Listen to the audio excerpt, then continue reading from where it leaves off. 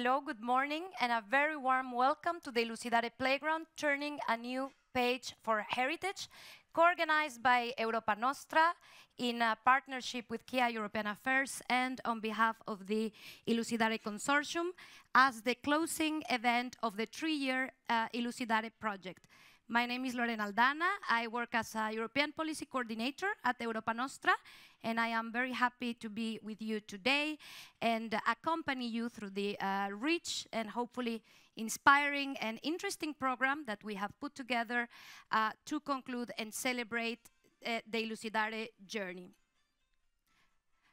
We are very happy to be here physically after such a long time, despite the strike, transport strike and everything else. And we are also very happy of the interest that this event has received. As a matter of fact, we have decided to open a second listening room just next to us. So greetings to our colleagues over there as well, who will, of course, have the opportunity to ask questions, share their thoughts, and also exchange with this audience during the networking moments. Very warm welcome also to our online audience watching us from virtually all across Europe and well beyond. We have had over 200 registrations from, as I said, all over Europe and even Vietnam, Brazil, Lebanon, Turkey, just to name a few. So welcome. Please don't forget you can use the chat to communicate with us, and we will hear you and come back to you here on site. Before we start with our program, I just wish to say a few words on ILUCIDARE and on the aims of this playground.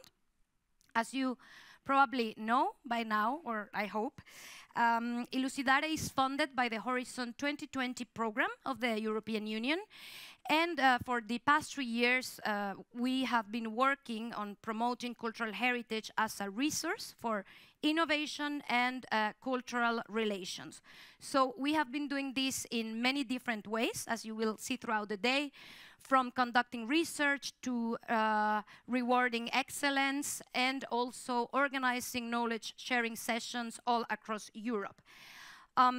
This has been made possible thanks to the cooperation between an international and European consortium of 8 proud partners who are all here with us today.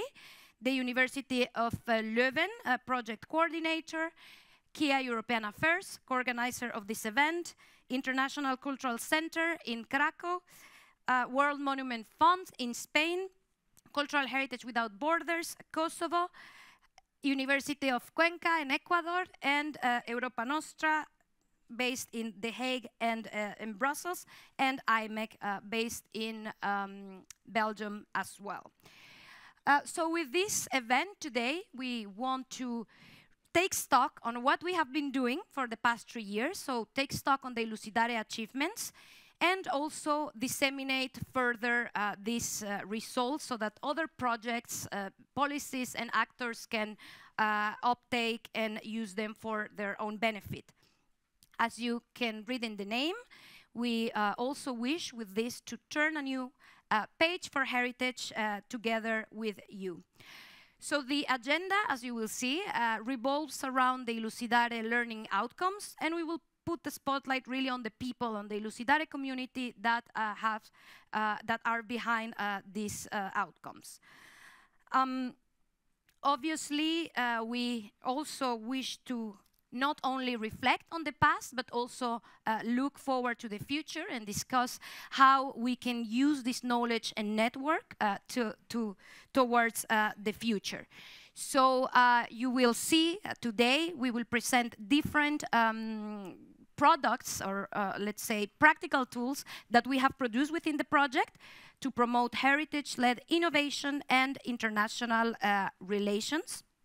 And also, we will hear the thoughts, feedback, and reflections from the actors that co-created this or that have benefited from this in any way.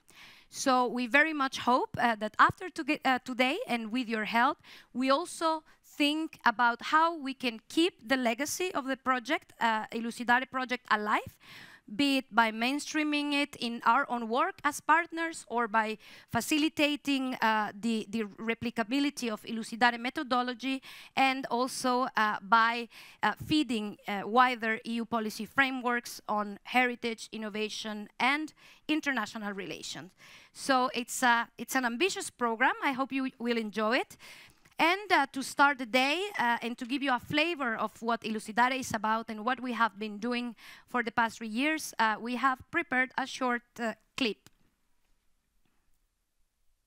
This is it. We've spent the last 3 years building connections between people on the topic of heritage, sharing knowledge about our traditions, and thinking about innovative projects. Heritage goes beyond borders. Our actions led us not only into Europe, but into the Western Balkans, North and Sub-Saharan Africa, the Middle East, and Latin America. In each place, we conducted numerous coaching sessions, capacity buildings, and training courses. Our ELUCIDARE experience map got implemented in co-creation workshops and was shared with businesses, NGOs, research, and education representatives. We didn't stop there. Our ELUCIDARE Playgrounds brought people together to learn and explore. We delivered special prizes for projects showcasing heritage-led innovation and international relations. Together with innovation practitioners, we shaped the first ever handbook on heritage-led innovation, showcasing no less than 130 European case studies. We're proud of the project's many achievements. Most of the accumulated knowledge during those 3 years will now be available in a single place, the ELUCIDARE to Learn YouTube channel. We're proud to say we created connection between over 600 actors from all over the world and an online audience of more than 3,000 people. And now, ELUCIDARE's legacy can last. Join us by putting heritage in the spotlight for innovation, so our past can inspire and shape our future.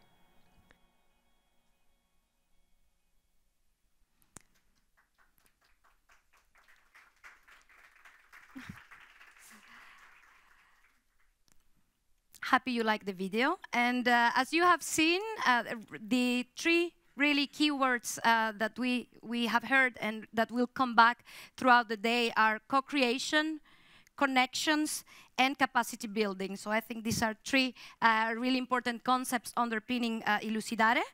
Now I'm very happy to give the floor to our very first speaker, who is joining us online, Sneska Mihailovic, Secretary General of Europa Nostra, a proud consortium partner and one of our co-hosts today. Sneska, the floor is yours. Greetings to all of you, all the colleagues from all over Europe and understand from all over the world who are attending this final playground. And I would like to greet you on behalf of Europa Nostra, the European voice of civil society committed to cultural heritage. And please accept my apology for not being with you in person, because this week I have been representing Europa Nostra at the opening of the Biennale dell'Arte, which marks a true creative awakening of this unique city after the pandemic. And I have witnessed here a firework of exhibitions and encounters demonstrating the creative interaction between cultural heritage and contemporary art, including a stunning exhibition, MI.MOMO.FARO, which celebrates the power of craftsmanship, both traditional and contemporary. And I can tell you, on the basis of these experiences, we can really see that Venice and its Biennale are perfect ambassadors of the power of heritage to bring people together as a driver of international cooperation and of cutting-edge innovation, which are at the topics that are at the heart of the entire ELUCIDARE project. So at the end of this exciting ELUCIDARE journey, Europa Nostra is so proud of all that we have achieved together. We have been fortunate to build on existing partnership with our dear colleagues from the Leuven University and the International Cultural Center in Krakow, with whom we published the landmark report, Cultural Heritage Counts for Europe, in 2015, as well as with our colleagues from the World Monuments Fund, more specifically those who are active in Spain. But this groundbreaking project has also brought us enriching new partnerships with Gaia, the University of Cuenca in Ecuador, and cultural heritage without borders in Kosovo.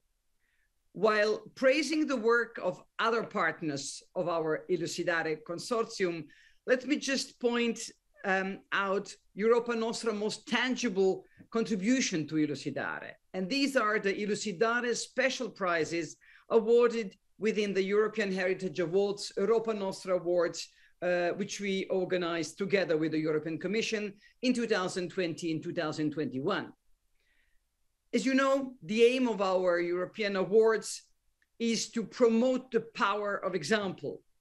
And that's why each of the ELUCIDARE special prize winners provide powerful and meaningful examples for others to get inspired in Europe and beyond.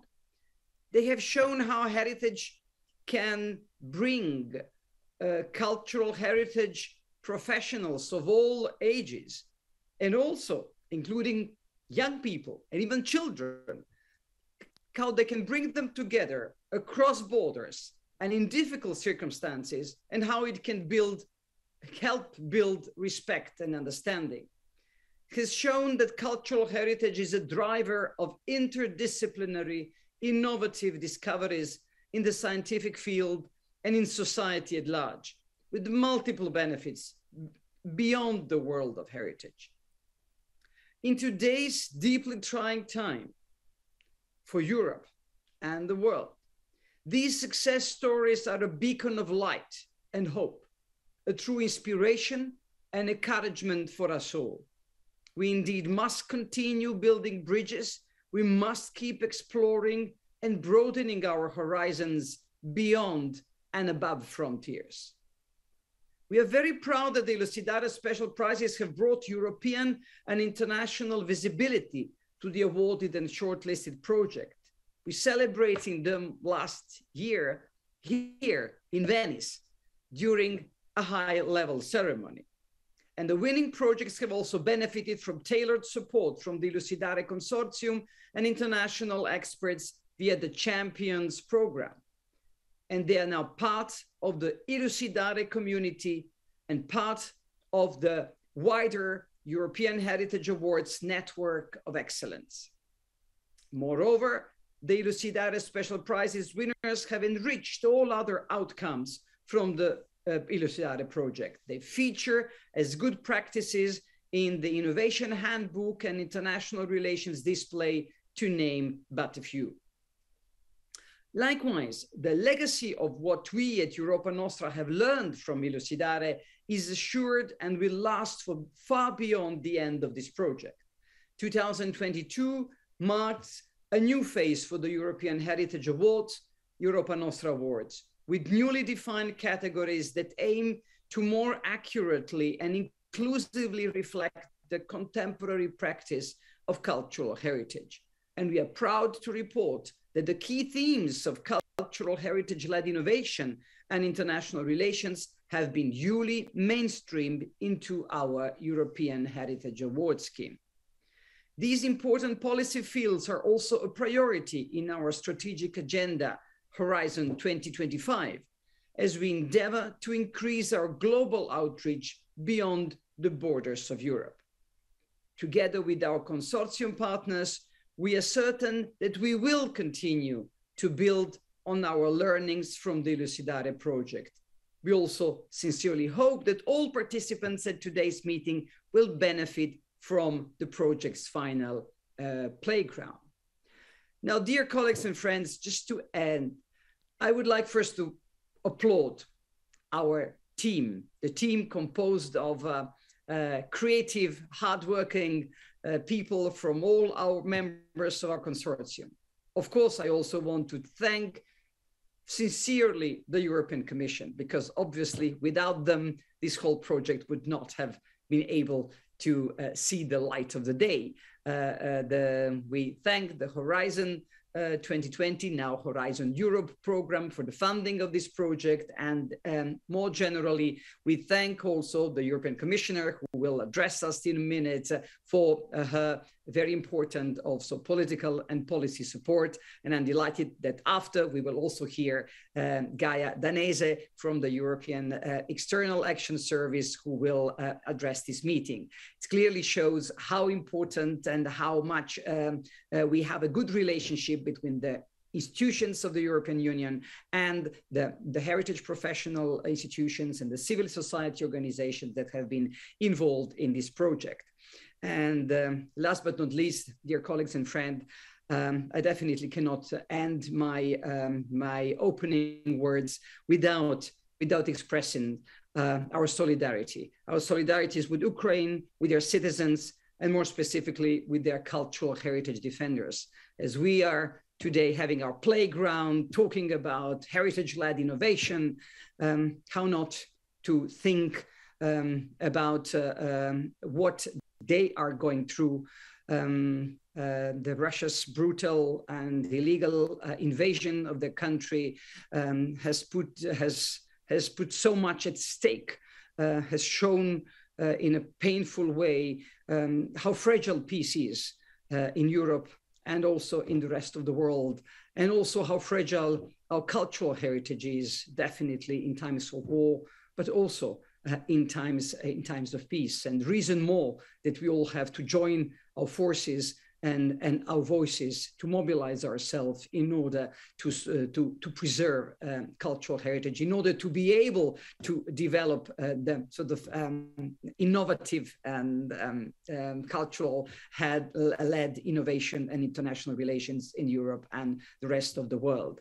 And I mentioned that I'm in Venice this afternoon. Italian Minister of Culture, Dario Franceschini, will open together with the Ukraine Minister of Culture, the Ukrainian pavilion here at the Biennale dell'Arte, again showing a strong message of the key role of art, culture, cultural heritage as a sort of antidote to violence, war, hatred.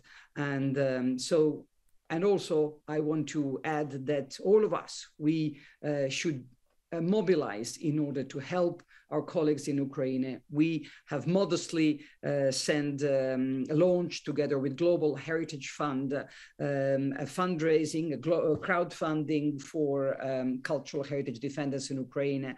I would like my colleagues to share the link with that crowdfunding initiative with the participants of this playground. Please contribute to spread the word around, however symbolic, however small, but it will be meaningful and help our colleagues to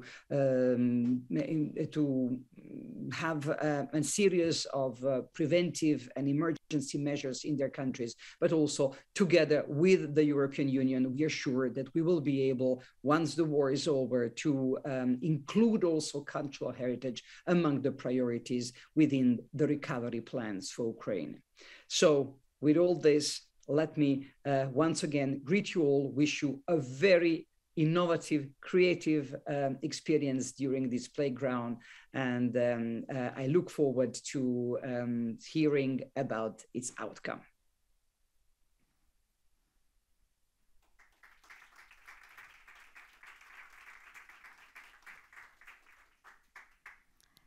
Thank you very much, Sneska, for your enthusiastic words as usual, and for the solidarity expressed also towards our colleagues and citizens of Ukraine who are facing hardship. And this is a very concrete example indeed of heritage-led international relations, what you just mentioned, the crowdfunding campaign.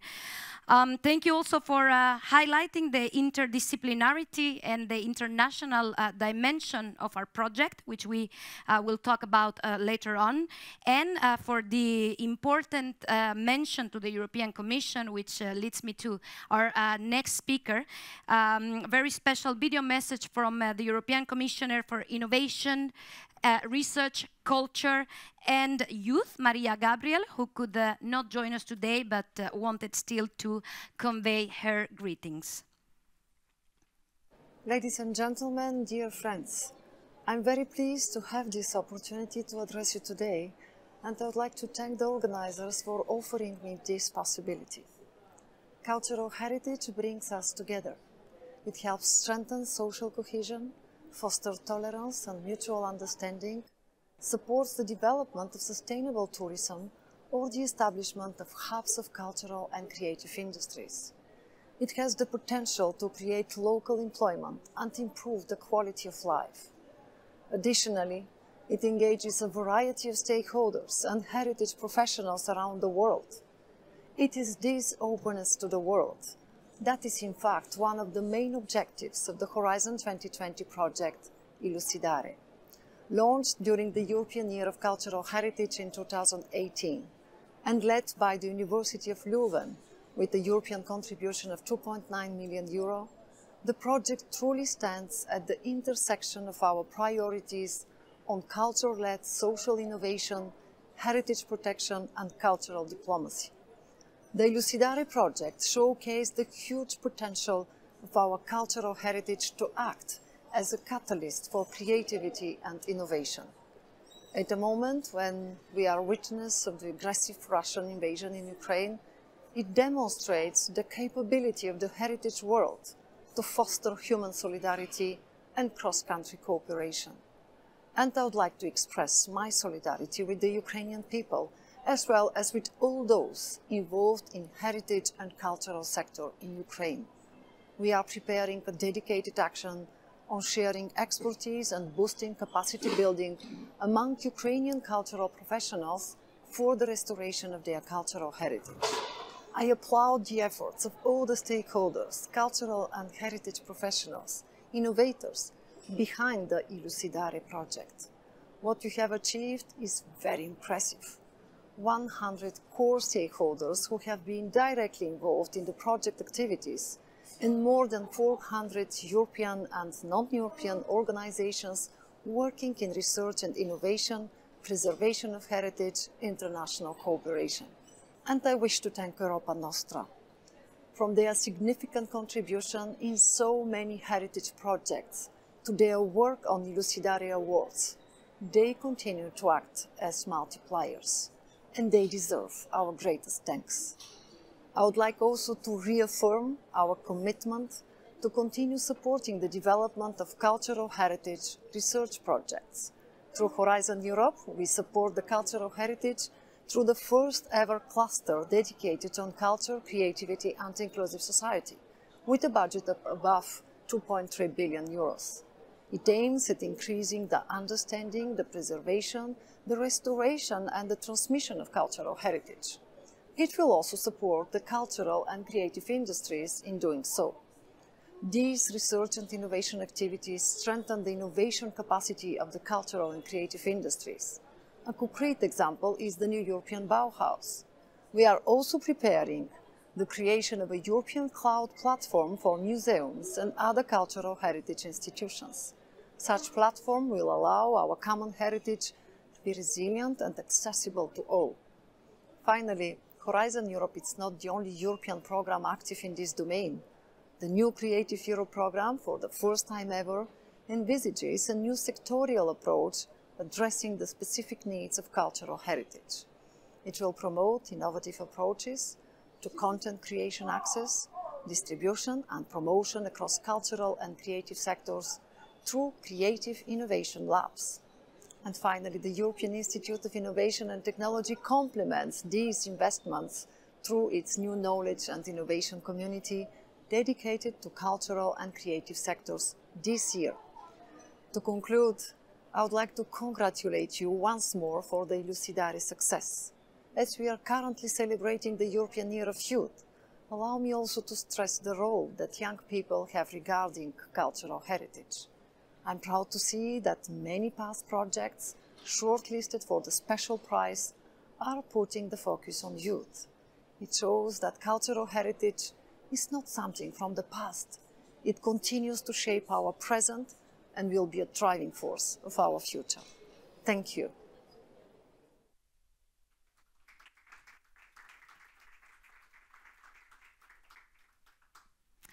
Thank you, Commissioner Gabriel, for the words of appreciation towards the work of ILUCIDARE.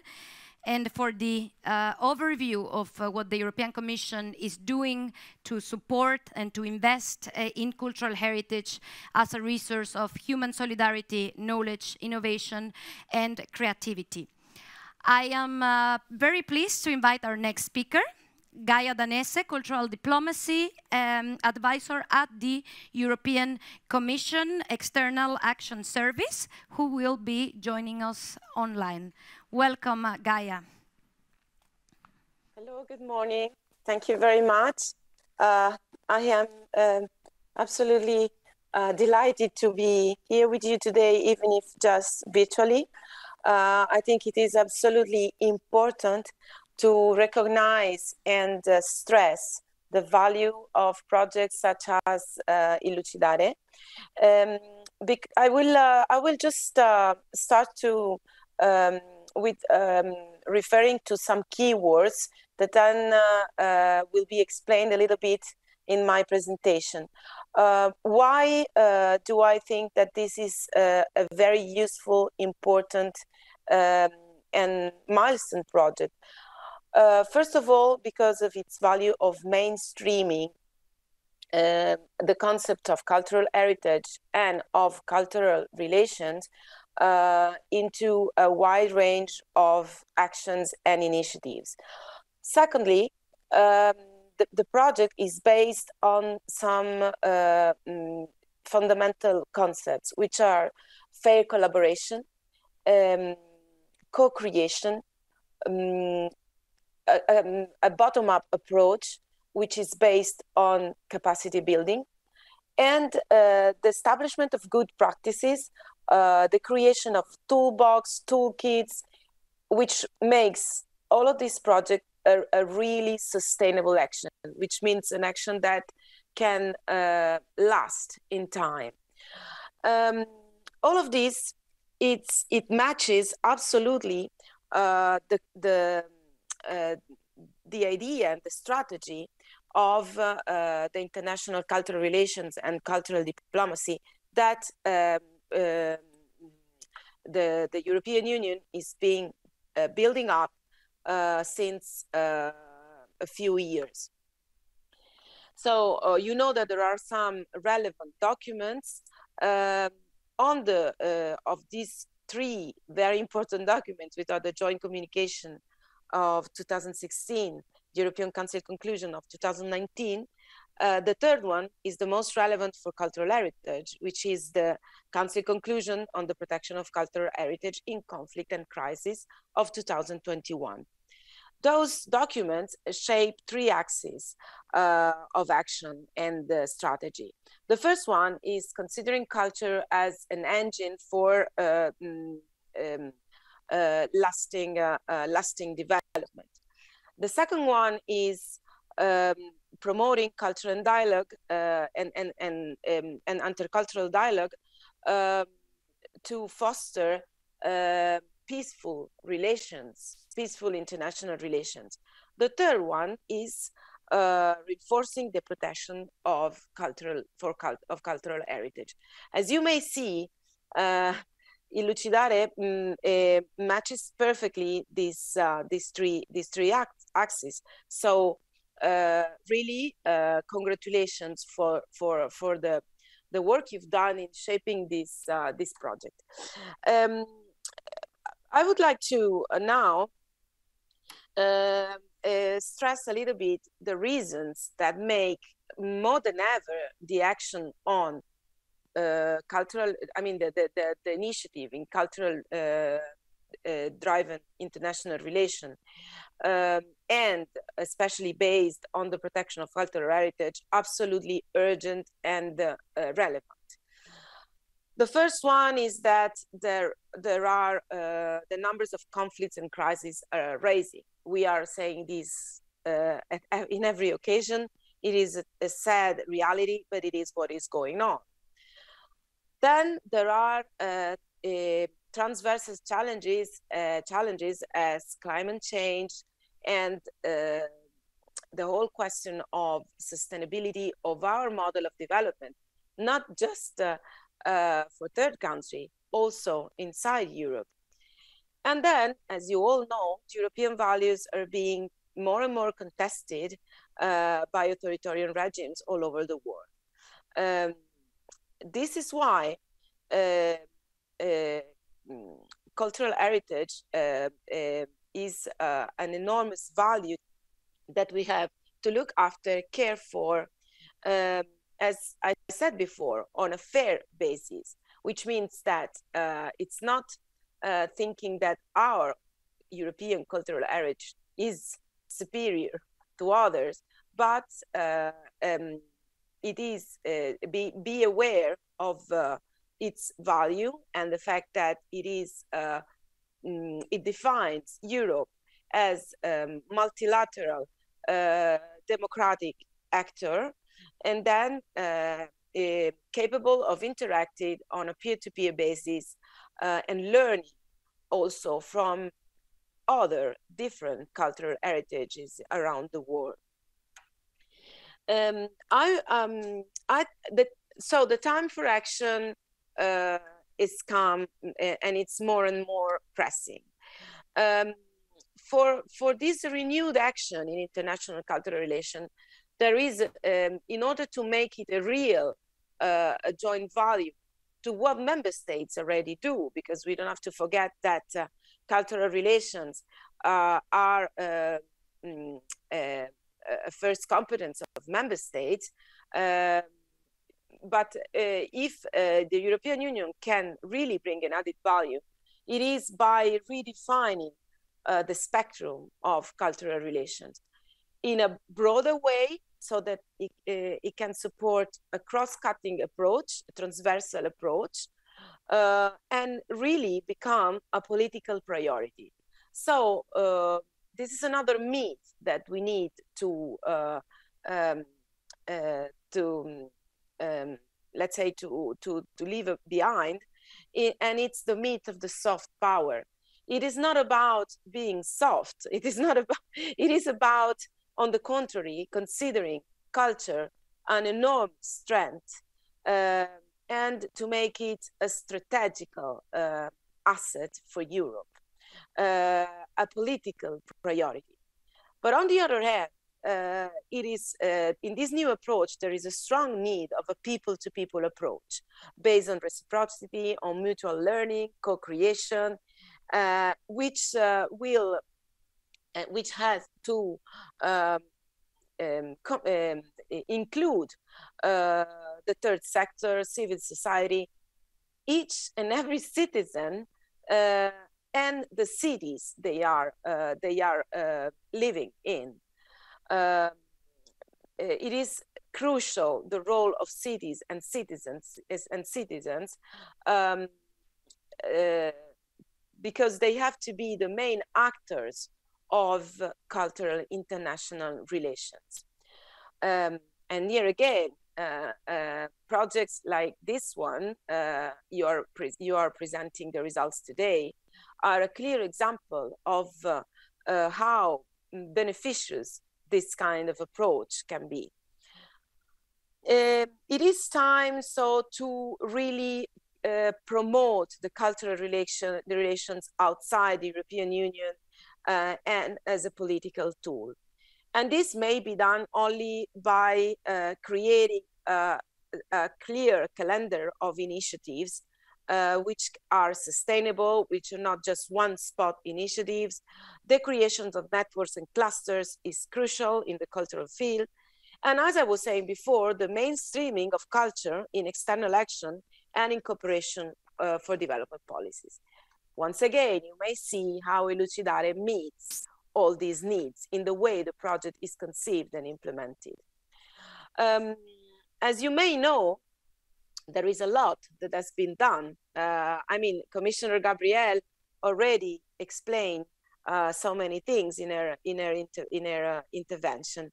What I would like just to stress very quickly is that the main achievement have been the establishment of a cooperation between many services and DGs of the Commission, like EEAS, INPA, NEAR, with the European External Services.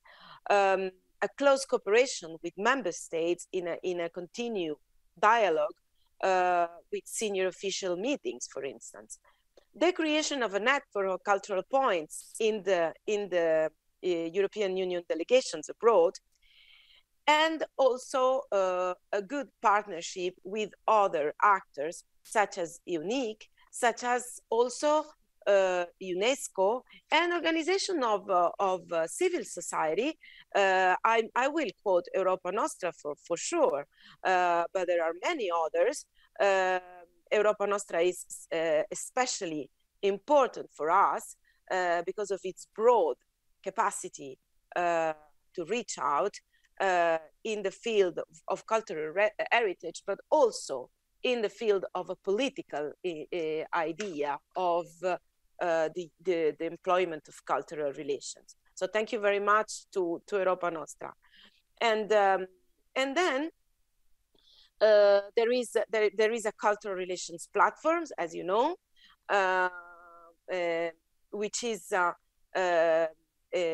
which has been fostering very interesting projects like the Global Cultural Relation Program from young cultural readers across the globe. Yet there are, and the mainstreaming of culture in international relations has also started with, especially with heritage, cultural heritage protection. I will quote our EU civilian advisory mission in Iraq that had a very important aspect of cultural protection. Again, the Council conclusion on the EU approach to cultural heritage in conflict and crisis, they are a key document in that sense.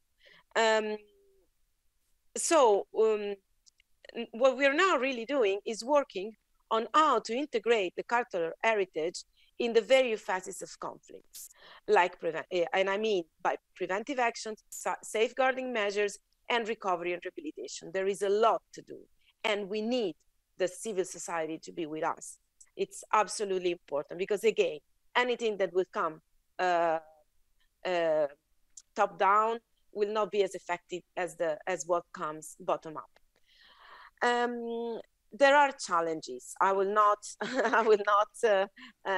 hide these from you.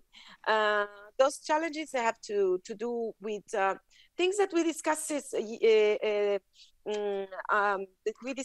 recently, and Sneska was also there in a very interesting hearing that was promoted by the Economic and Social Committee. And they have to do with the fact that coordination is not perfect.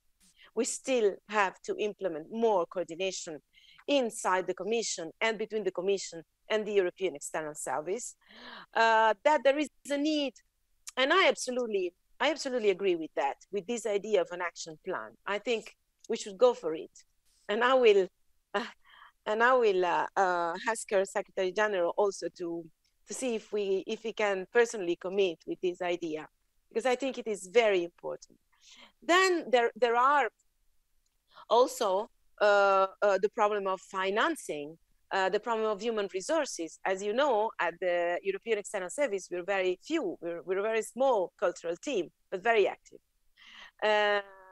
We are now starting to work very closely with FPI also in order to get our project financed also a little bit inside the house, and also about financing, but not only financing, commitment.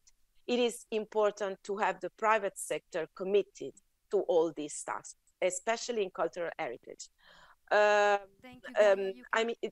You can definitely count on us to support you. You say you need support from the civil society, from the cultural world, so you can definitely count on us for that.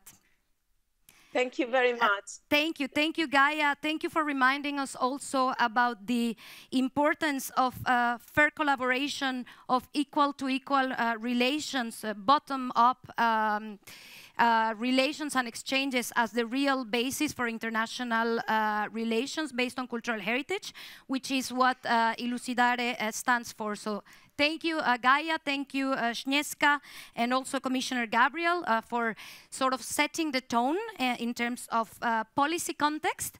And now it is time to hear the voices of the ILUCIDARE project, so the voices from within. And we have two inspirational speakers here with us today.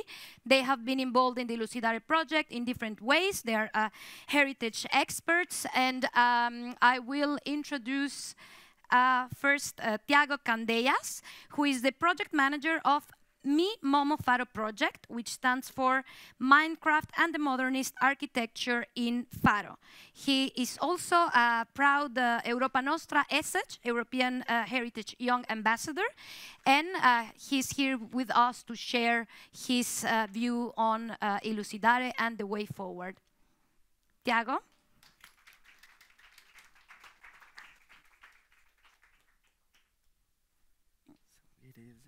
Yeah.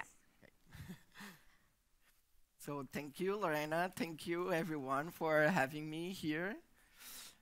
I will start talking about my journey in the ILUCIDARE project.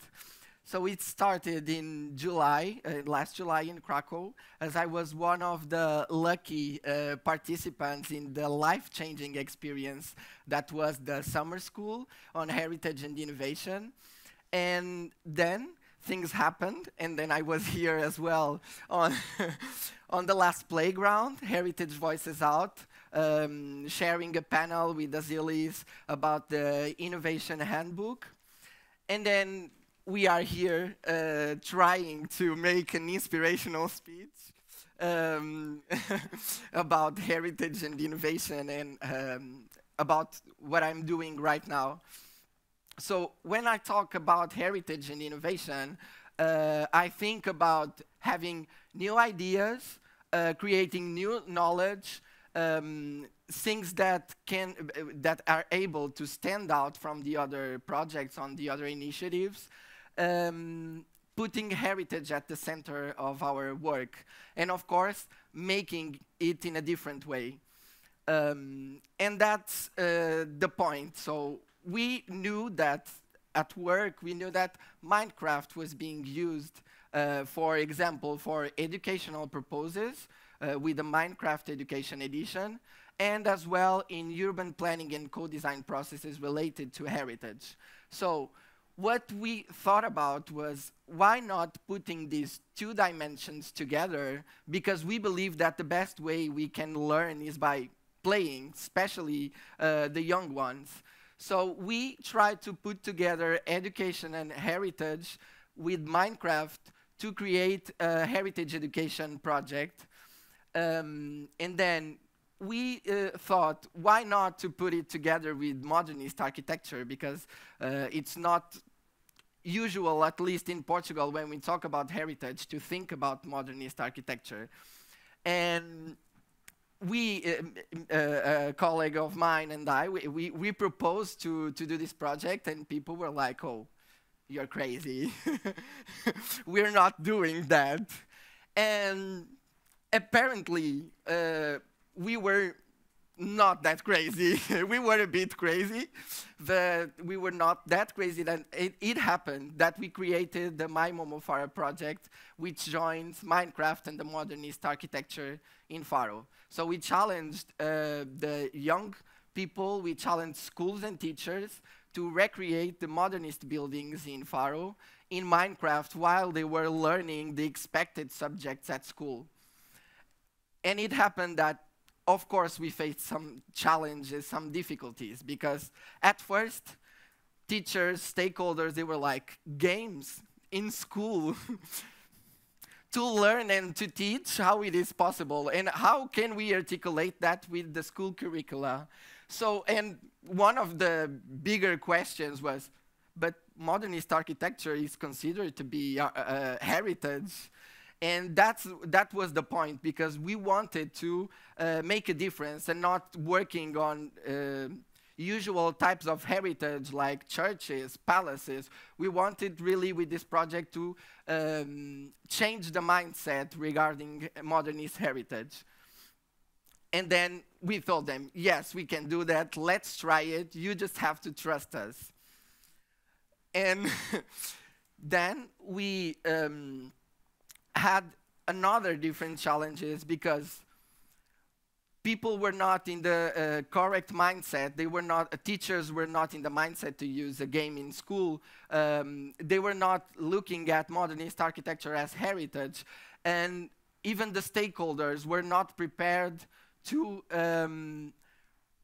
implement and test a project like this because they were looking at me and my colleague, oh, you're too young to, to propose a project like this.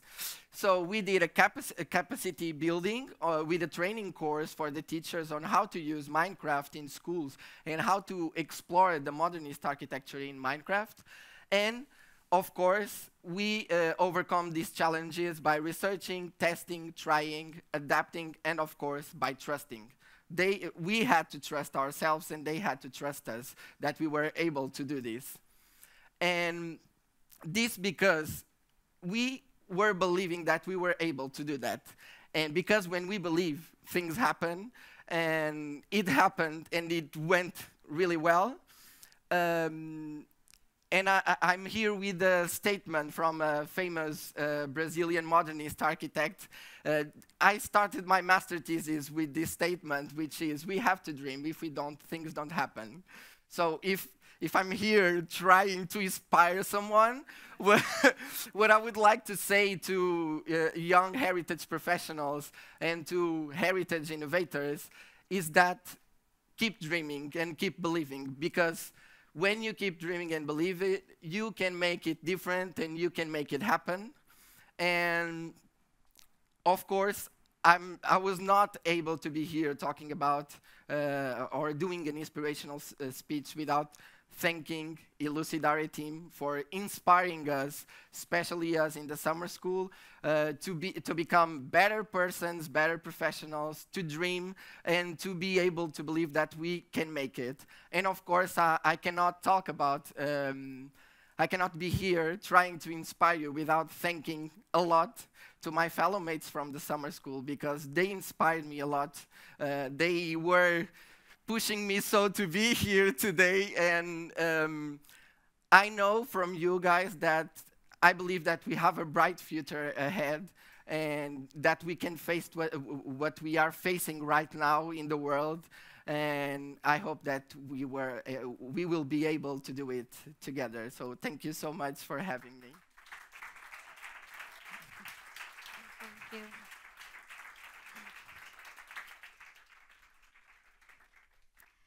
Thank you, Tiago, for your enthusiasm and also for reminding us that it's not always easy. We also talk about the resistance to innovation.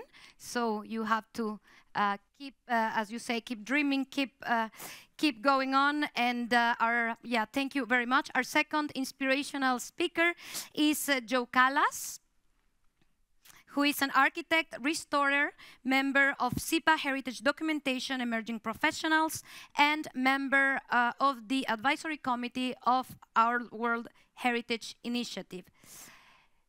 Joe, I see you. I thought I could. The floor is yours. So it's the green one? Okay.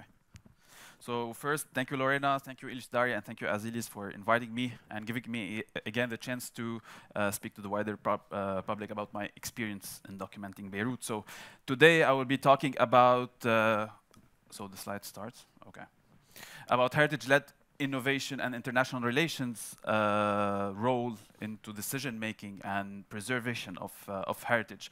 And to do so, I will rely on my experience into documentation, emerging documentation of Beirut right after the explosion that happened on August 4. So just to give you a little bit of context, So yeah, the explosion happened on 04 on the northern part of the international port of Beirut. Unfortunately, generating damages to a wide diameter of 15 kilometers around the city and other areas. Unfortunately, the zone marked in red here is the zone that has the most, considered to be the historic center, is the zone that has the most number of historic buildings now. And you can see how the explosion generated severe damage to historic churches, historic buildings, mansions, palaces, and residential buildings in the area. Yeah, so for me, even though, despite the misery and the disaster, I found it like also an opportunity, if I can say, to transfer Beirut finally to the digital world, because if you don't know, Beirut is one of the less documented cities in the world. There was never a massive digital documentation of historic buildings. There was never a heritage-focused or related GIS that was done before. So, and yeah, I wanted to do that. So, yeah, so right after the explosion, 2 days after the explosion, a volunteering initiative was created, which is Beirut Built Heritage Rescue 2020. It was created to support the Director General of Antiquities, the DGA, to assess the buildings, to identify heritage buildings, and it was directly supported by ICOMOS, UNESCO, ICROM, Blue Shield, and other local institutions. So as an architect restorer who volunteered with this initiative, I decided to volunteer and document and implement the 3D documentation mission of Beirut to be able to help to accelerate the preservation of the buildings and also to document them. And one of the other motivation for me, unfortunately, after the civil war of Beirut that ended in the 90s, in the beginning of the 90s, we lost a lot of heritage buildings, not because they were affected by the war, but because of modernization and globalization. Developers started demolishing intentionally a lot of historical buildings to build a lot of towers, skyscrapers, hotels, you name it. Unfortunately, and you can see those contrast photos that I like, but also that I hate. Yeah, so this photo that I took right after the explosion with the drone, it shows, you can see this small green paradise down there, just surrounding by this horrific scene behind, for me at least. So this is the Surso Palace, one of the very few remaining, residential private palaces in Beirut and in the region. So let me take you back to the 1920s. What you can say on top of the hill, the only landmark of the city when you come from the Mediterranean Sea was the Surso Palace. Whereas now it's surrounded by countless, meaningless, lifeless towers that, are there now, unfortunately. So I didn't want that to happen. I wanted to, so I saw in technology a tool to accelerate the preservation of those buildings, of course, and the way to document them in case of any intentional vandalism act. So the goals of the mission were, of course, one, to report the current state of the buildings after the explosion. To provide accurate 3D models to accelerate and facilitate the structural analysis and emergency interventions. To provide graphical models and drawings to facilitate the generation of decay mapping and or restoration files to start applying for funds. And of course, to provide graphic and scientific documentation of the buildings as a record for posterity. With that, of course, a lot of challenges come. So first was just time. I didn't have the luxury of time because it was a responsibility, because I wanted to document them before we do any kind of consolidation intervention. So if I don't document at the right time, we might lose buildings. And that the resources, Lebanon is passing through a huge economic crisis, other than the pandemic, other than explosion. So, and funds weren't coming at the beginning, so we had to rely on our own resources and our own tools, our own everything we have. So I wanted to do the best with what we have instead of saying, oh, we don't have this, we cannot do that. So COVID-19 pandemic, and it was like during a huge wave of the pandemic, so also circulation wasn't that easy. And also security, because everything is damaged, everything is like unstable, and it could be very risky to just enter those buildings. As for the planning, so it was an emergency situation that needs, of course, a very efficient and fast documentation. This relied on two items. Once, the available tools. In the case, it was like my own camera and the drone that was provided by the Director General of Antiquities. Of course, a laser scanner would have been very helpful for the documentation of the interior spaces, but unfortunately, we didn't have that. It cost too much to just rent it. So yeah, we did the best with what we have, of course. It relies also on available computer configuration. Also, I didn't have a workstation, so I relied on my own laptop with just 16 gigabytes memory, so, which gave me a limitation of 300 photos. But this is what I like about technology. There's never obstacles. You can always find turnarounds. And also, I found turnarounds from increasing the virtual memory of my laptop to make it perform more than he can, actually. And, you know, using the right software, adapting it to my needs, and also, you know, using some Python scripting and coding to make a smart processing of the models instead of just processing the usual way. So in that way, I was able to document with 800 photos, 1,000, and also some building 1,500 photos. And it was great for me. So yeah, the mission was divided into like sub-missions. We have the high-risk buildings and the medium-risk buildings. The high-risk building, I wanted to take care just myself without involving anyone else, because they were very risky and I didn't want to cause any danger to anyone. So it was me and one DG Asef, who was the drone operator, and we documented 40 buildings that were the most highly risked in the area. And the medium-risk buildings also, so it involved me, and I organized a small capacity building for 12 architectural students that I made them love photogrammetry and digital documentation. And I guided them through exactly to document more than around 265 buildings, less affected buildings in the area. So here you can see some screenshots of some of the 40 highly risked buildings that I documented, and you can see in some pictures the extent of the damages that was caused to the structure of the buildings, the integrity of the buildings. Yeah, and this is very unfortunate for Beirut, especially with what we lost earlier.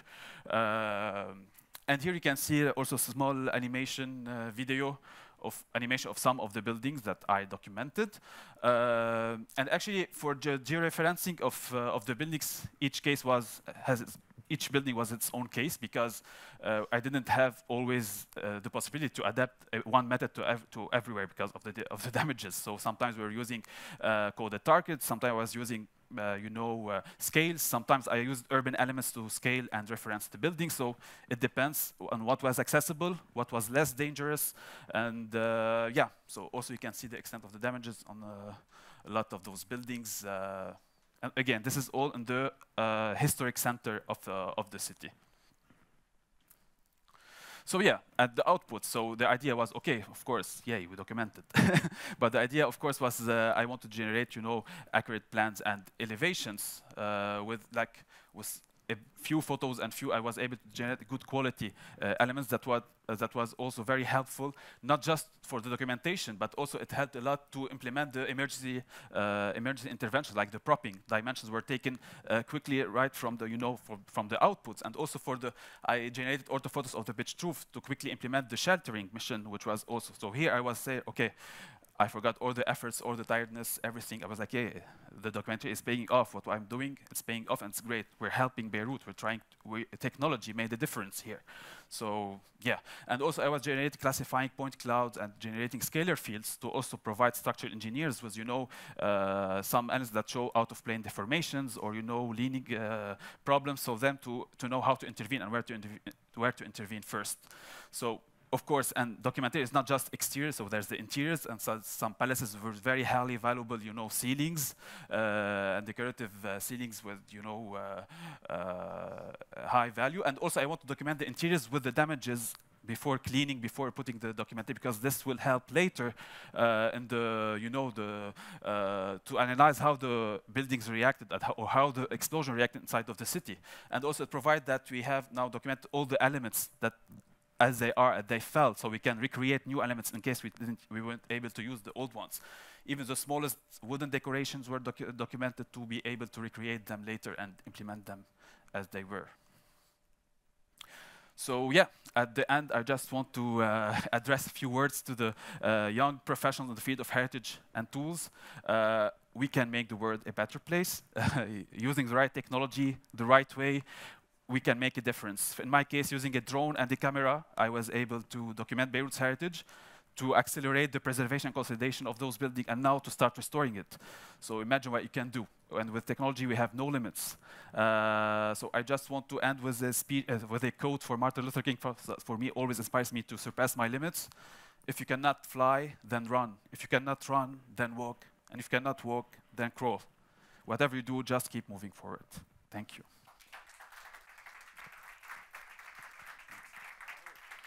Thanks. Thank you very much, Joe and Tiago, for your energizing speeches this morning. Also, thank you to our online audience who keep commenting and sending greetings from Sarajevo from Tunisia. So thank you very much. Please remember that you can ask questions, write your comments, and we will throughout the day continue to interact with you. Thank you also to our two inspirational speakers for really opening the way to our two key topics, which are innovation and international relations.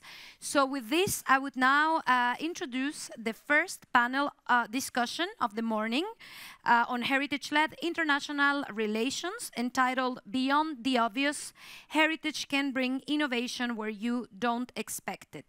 So to introduce this panel, we will have Jimena Quijano, Research Associate at KU Leuven, together with Asilis Van de Sande, ILUCIDARE Scientific Coordinator, who will give an introduction on the learnings of ILUCIDARE, and will then welcome the rest of the panel on stage.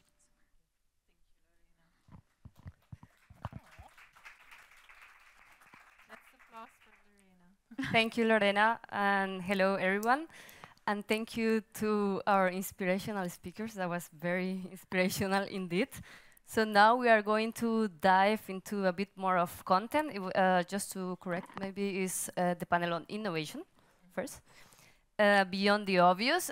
So we just want to maybe remind you about the working definition of heritage-led innovation. We know you have seen it already, maybe in our innovation handbook or some of our events, but we are going to show a short clip so you can remember, and then we will go into the conversation.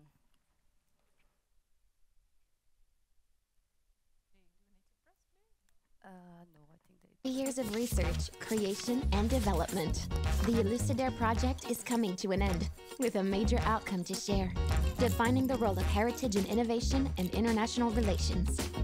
Heritage-led innovation is the implementation of a new idea, rooted in heritage, that creates value or improves existing conditions. The innovation process begins with new knowledge, found at the intersection of disciplines and ideas. It is made available to others, enabling us to determine the success of the innovation and whether the idea is truly new and an improvement over the current situation. Found out more on our ELUCIDARE to Learn YouTube channel. Okay, that was a very, very short clip. I hope you can hear me. I think you can need to put closer to okay, wait, I'm trying to fix this. Okay, good. So this was very, very short, the clip. So yeah, if you want to know more about it, we have a lot of information in our innovation handbook and YouTube channel. So this is just, I think, a very short reflection of all the research that we did. And one part of the research that we did was basically mapping about 131 cases that fit all the different components of our innovation definition. And to each of the cases that we mapped, we also assigned some pestle categories, which is basically, maybe if we can already see the Mentimeter, my microphone. Yeah, so we will do one small question for you, so we'll need your help. We will see a QR code for those who are on site. You need to scan it with your phones, please. And for the online audience, they will have a link somewhere that you can click. Let us know if it's working. Yeah, just give us a shout if it's working. No? Maybe we can show the QR code again. Oh, that's me. No. It's also important. Yeah. You can also go to www.menti.com and enter the code, but if you can scan this also maybe faster. Easier. Okay. So I see people with the phone up. That's yeah, so then we can maybe show. The question is, which factor do you think influenced the heritage sector the most? The factors are the ones associated to the pestle, so political, economic, social, technical, legal. Exactly. So ecological. To continue the story, why we're showing this, so to each of the innovation cases that we mapped in EU, heritage-led innovation cases, we assigned pestle factors, and we found some interesting results. So we wanted to kind of hear from you, what type of innovations do you think we found in Europe? To see kind of if your idea reflects with what we found in practice. And it seems... it's interesting. Yeah, so ecological is unfortunately not there. Yeah, there you're absolutely right. We're definitely lacking biodiversity and ecological-oriented innovations in the heritage field. So that definitely reflects what we found. Technical/technological, no? So that is a bit unexpected, maybe. Yeah, exactly. We will show the results of our findings in a bit. But let's say we can already give a small spoiler. You're a bit presumptuous when it comes to political-oriented innovations in the heritage field, because actually we almost found none. Yeah, so maybe you can share what you know. You can share some cases, some examples, and then we can also include them there. Yeah, but yeah, more or less it is what we have found as well. Yeah. Social is always very present. Yeah. Okay, so maybe also to save time, because we were looking a bit at the clock in the previous presentations, we go to the slideshow. And we, so again, that's me. Yeah, perfect. And I will just very quickly run you through, what, am I doing it right? Yeah, okay. So I'm using the microphone. Quickly run you through some of the findings that we did through our long process of evidence-based research.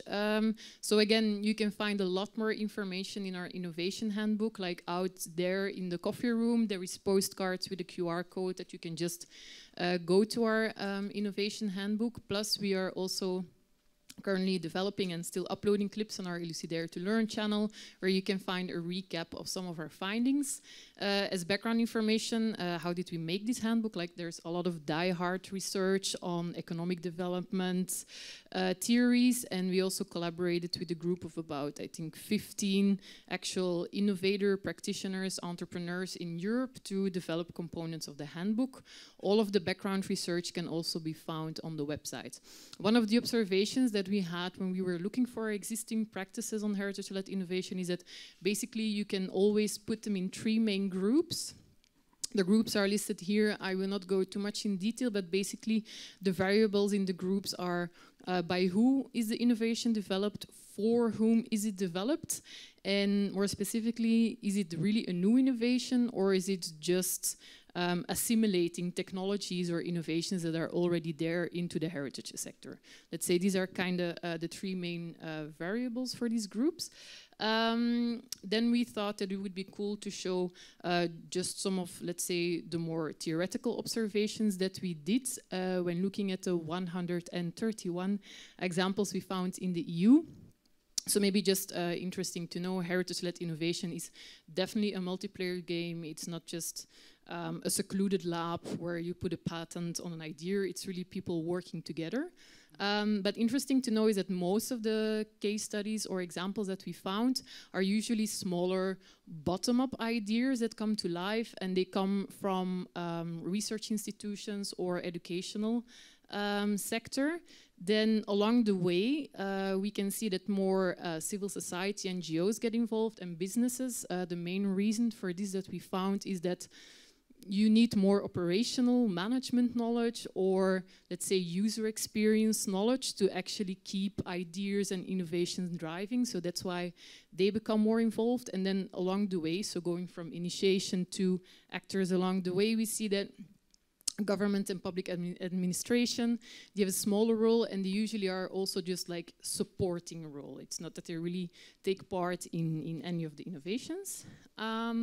Then where do these things take place? I think it was interesting, well, it was not so much a surprise to learn that a lot of the innovations we found are taking place in cities.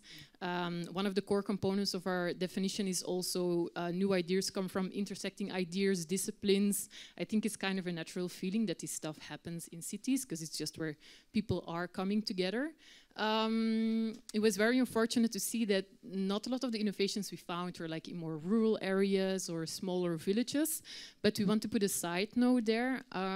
We do believe that there is more examples out there, but we are also, we lack some, I mean, Europe has a lot of languages basically. It's also not very easy for us to find and map everything, so we are convinced that there must be more, and we do call everyone, if you have you know, knowledge on heritage-led innovation cases in more rural areas, do let us know.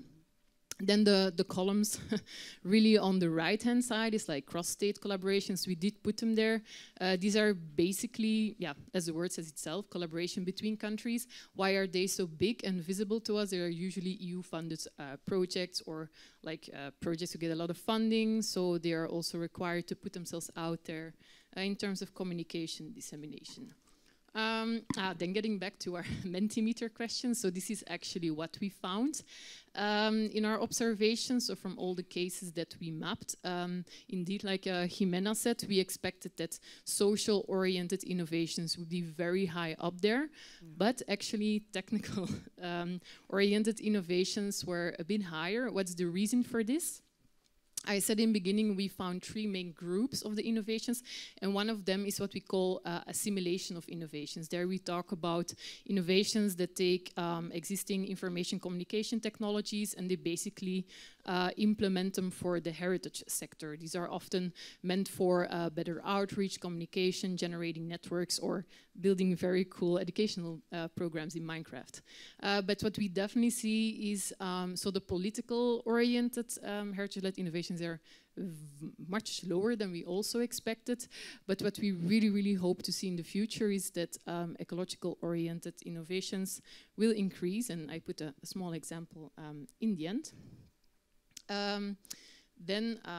Before, this is something that I think we also wanted to mention. So when we talk about heritage-led innovations, we tend to live a bit in our small heritage sector niche thingy. So we also looked in terms of can they improve value for local communities or societies? And there the answer is yes. It's not unfortunate, but what we saw is that most of the return of such projects, such innovations, goes back to the heritage sector or heritage resources. So the actual, let's say, collaboration or interchange with other sectors, as you can see here, is quite small. And then I think it's not a very big surprise that those sectors where there is kind of an intersection are not the most innovative in themselves. It's mainly education and tourism. So that was quite unfortunate to see. And then if you look at the graph on the right-hand side, so that's like the spillover potential of these heritage-led innovations, there is spillover potential and actual cases where it happens, so that's good.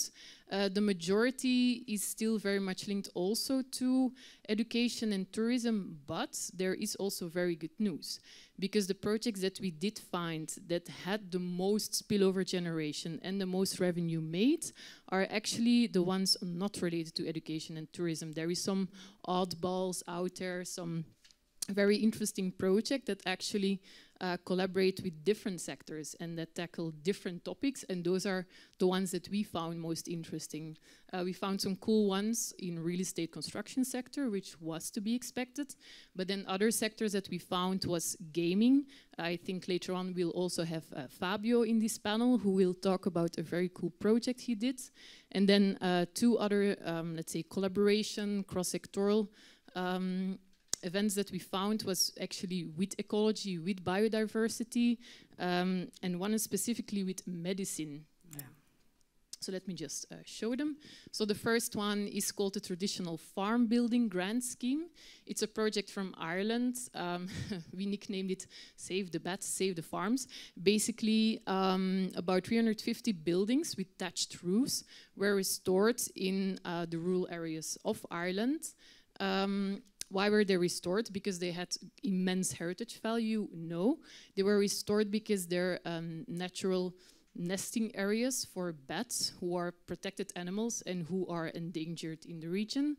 So the funds actually came from the Irish Department of Agriculture and Biodiversity, not from Heritage. So we found it a really cool interchange and collaboration.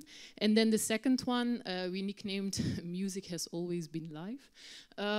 It's basically, it was a system developed, a network, a closed network system developed initially for keeping alive European classical music. What's the best way to keep music alive? It's having people across Europe, across the globe, playing the music together.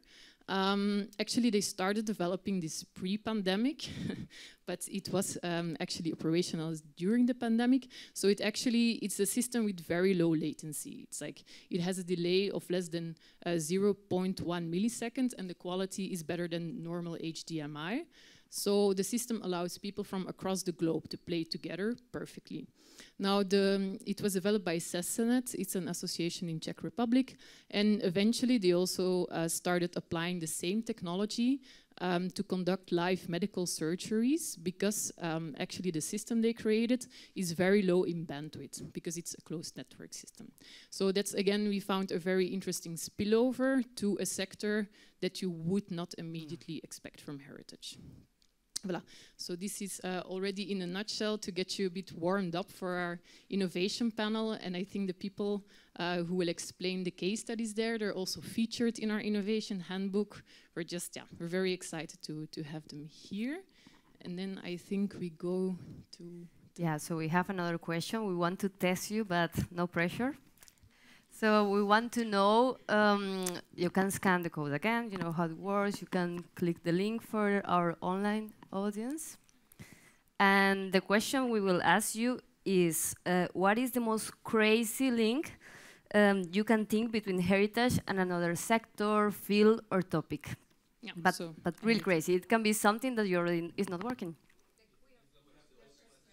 I think you have, the people in the technical have. Or maybe you have to advance to the next question there. Yeah, so advance. What is the most crazy? Yeah. Yeah, that was the most crazy. Ah, Lorena. You can also type a person's name.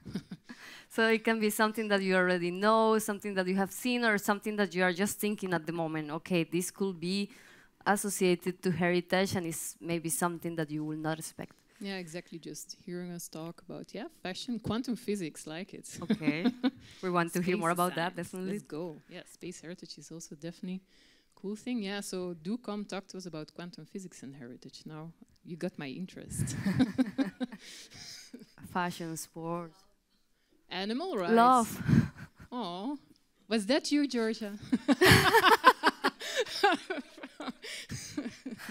Okay, yeah, relax music. Remax music. Okay, I would take relax music. Animal rights is actually also, I like it. That's a cool way, because again, we found some projects that lean towards biodiversity, natural heritage preservation, but they were very, very low. So we do love to hear if you have any ideas about it.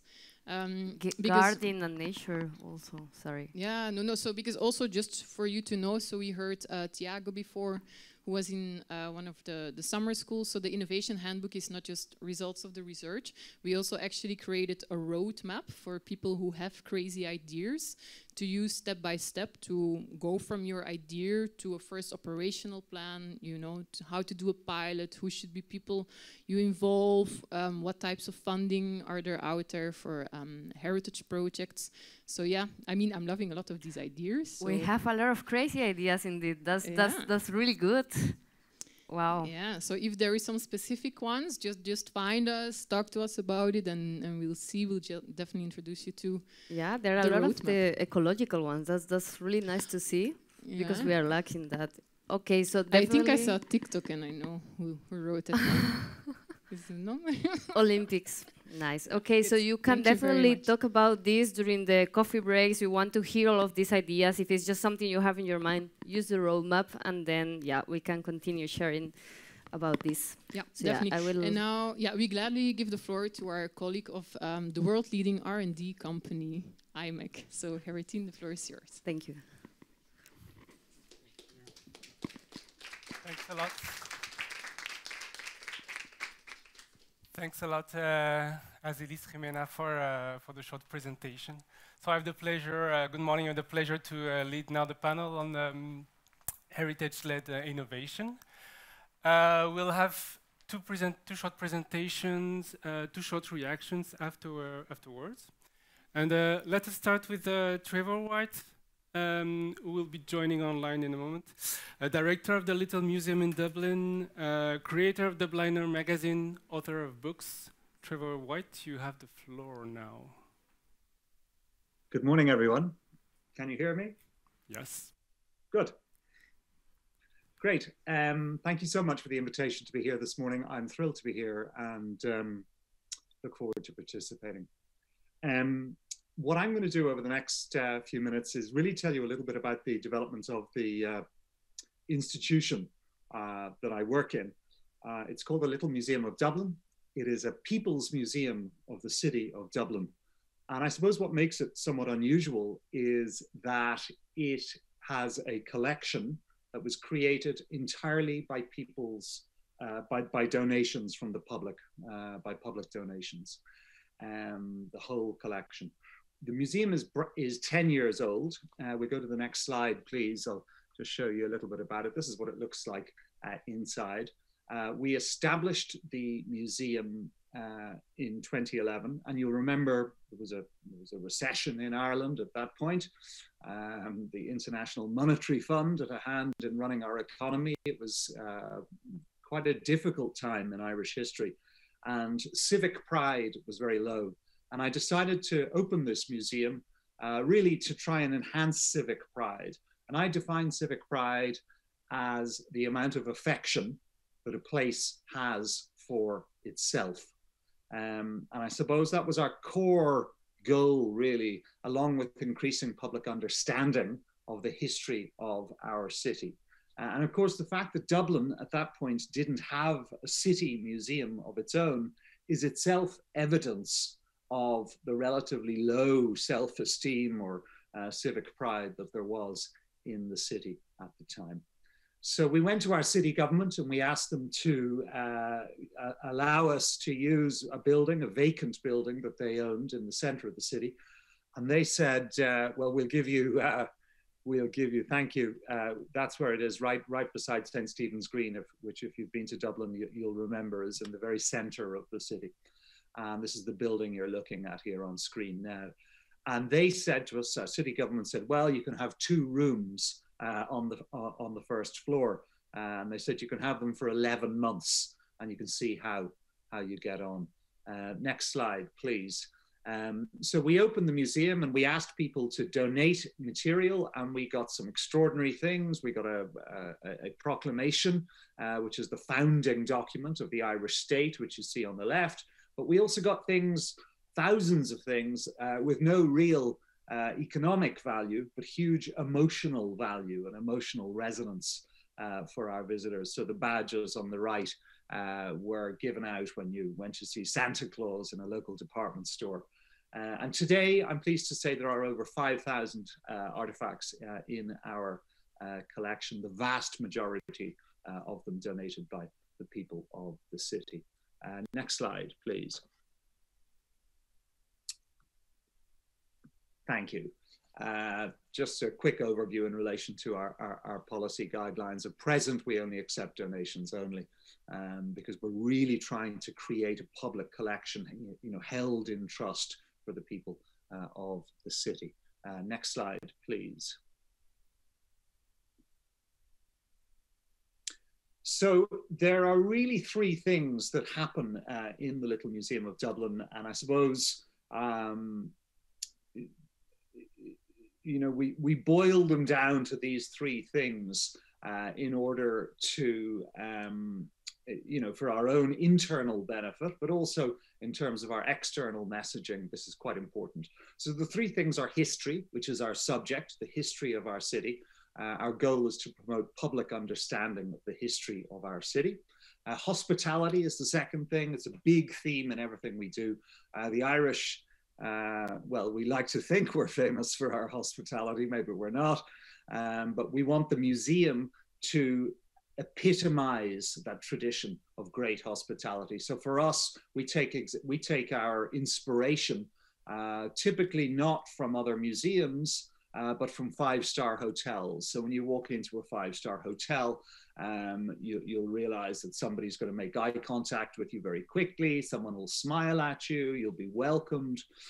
So as I say, we have the same sort of values in relation to hospitality. We really believe that museums should provide an example of first-class Irish hospitality. And then the third thing that kind of informs our work is humor. And when I say humor, I mean the salty humor of Dublin. I mean the gift of the gab, this ability to talk at great length sometimes. And all of our visitors come on a guided tour of the museum collection. The guided tour is very theatrical. It's very humorous. It's only 29 minutes long, so it's really designed for people who are not professional historians, but really for locals who have a sort of a little bit of interest in history, and also visitors to our city who want a kind of a top-line introduction to Irish history, and they want it quickly. And that was a kind of a key insight really for us, this awareness that modern audiences really we are spoiled. You know, that's the truth. You know, we have so many different ways to spend our time and money, and museums ultimately I believe that museums are ultimately competing with shopping centers and cinemas and parks for your attention. And once we get you into the building, we have an obligation to keep you entertained. And the education bit, the public understanding of history, that's really important, but we almost do it in secret by using these devices, using warm hospitality, using laughter and comedy to try and get people interested in our subject. Next slide, please. So our vision is really very simple. We want to create the best small city museum in the world. We believe there's an opportunity to create something that has an international reputation for the quality of the experience, really the visitor experience. We've actually stopped using the word visitor altogether. We now use the word guest in deference, again, to that tradition within hotels of treating people like valued visitors to your home, valued guests to your own home. Next slide, please. I'm mindful that I've gone on and on. I've only got a couple of minutes left, so we probably won't get to the end here. But just to tell you, our mission is really to create awareness of our history with stories, with objects, and with powerful shared experiences in a world-class city museum. So that's really it in a sentence. Next slide, please. Again, our purpose are to remember our history, share it with the world, and to build civic pride. And again, we keep going back to civic pride because I think it's a hugely important metric. These are our strategic objectives, again, which build on these three insights. Next slide, please, just to show you a little bit of the work that we're doing. So we do everything from guided tours every half an hour of the building to talks and lectures. We have temporary exhibitions.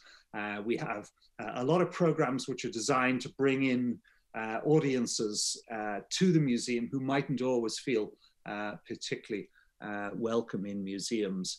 So for example, we go on to the next slide, please. For example, incidentally, this is a kind of an example of the kind of the programming that we've done, where we have huge emphasis on diversity. We try to reach brand new audiences with our temporary exhibition program. Next slide, please. Just in relation to the diversity around the programming, you'll see in the bottom left on this slide that we've introduced a weekly Irish Sign Language tour for people who are hard of hearing. On the top left, you see a mural which we've just launched in the museum, which tells the story of the first woman from the traveller community who has become a senator in the Irish Parliament. Next slide, please.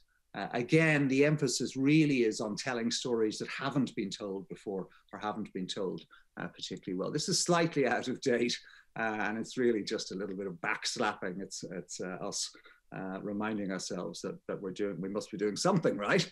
Here you get a sense of our visitor numbers. Obviously, pre-pandemic, things were pretty good. We got up to 120,000 visitors in 2019. And that's from a low of 25,000, just over 25,000 in our first year. So you see it's grown quite dramatically. And then, of course, the pandemic intervenes. This is an overview of our governance, who's on the team. Next slide, please. And again, this is a big question for us. How do we grow and measure civic pride? It's very easy to see the impact in the short term, because kids, for example, come in to the museum and they leave and they're walking a little bit taller than they were when they came in. But I suppose what I'm really interested in now is trying to measure the long-term impact of a museum visit or a series of museum visits. And if you can help me do that, if anybody wants to help me, please get in touch. Next slide, please. This is a certificate in museum studies that we've introduced. We also have a paid 6-month fellowship. If anybody's interested, get in touch with us, please, which is a 6-month introduction to the business of running a museum, and it's great fun. We have very nice people on our team. Next slide, please. This is the Museum Standards Programme, which is run by the Irish government, which we've just become accredited on, I'm pleased to say. Next slide, please. Just a breakdown of our visitor numbers. You see that over half of our visitors are English speaking. However, we do want to develop new audiences.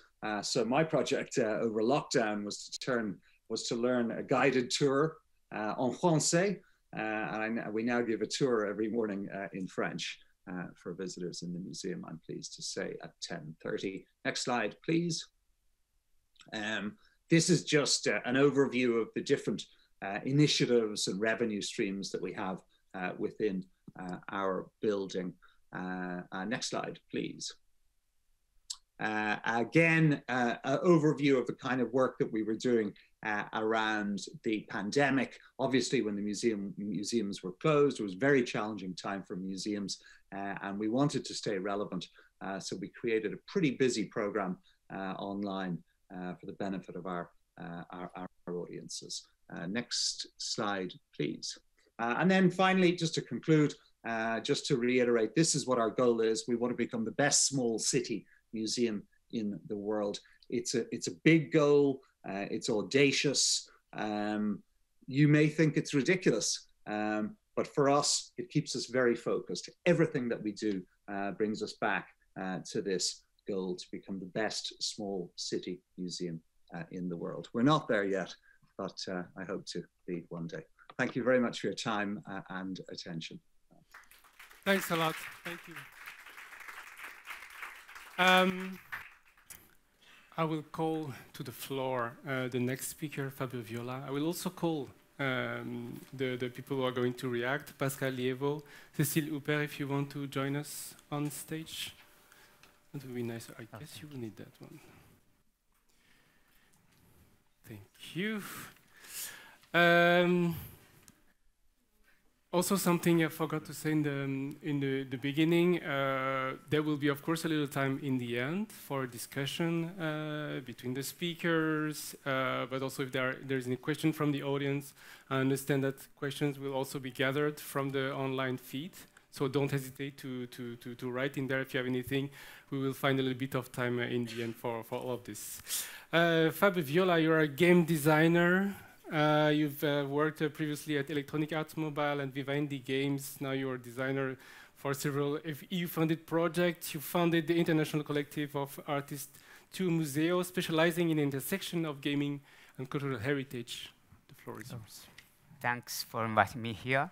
I grew up in the 80s in a small town in the south of Italy, playing video games and loving archaeology. But at that time, my parents blessed me for the passion about history, but at the same time, they hated me for playing video games. For them, video games were a waste of time, especially money.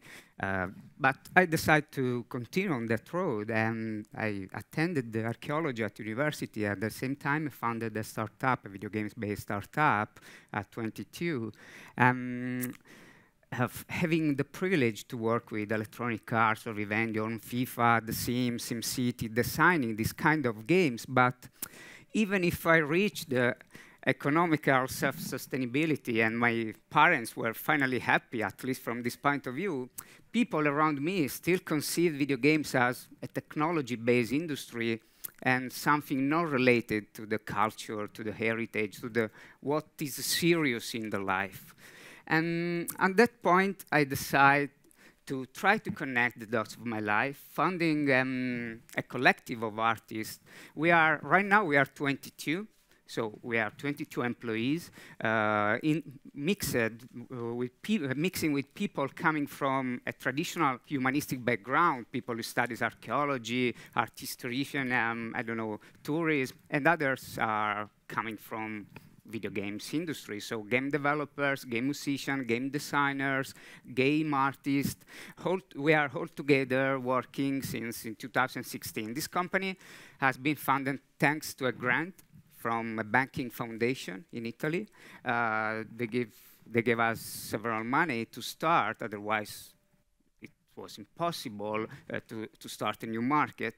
And right now, TuoMuseo is working with a lot of museums, theaters, municipalities, governments in Italy and abroad. And what we think is what you can read, it's a provocative, of course. Cultural institutions should look at Fortnite, Minecraft, Candy Crush, but even Netflix or Spotify as models, but above all as rivals, enriching, engaging, transferring knowledge, and even creating economically sustainable experiences. It sounds strange, of course. Maybe you are questioning how it's possible that a video game is challenging with museums, with theaters, with public libraries. But yeah, I guess we can learn at least three main things studying video games and the relationship between video games and heritage. First of all, today video games represent an important cultural and artistic expression.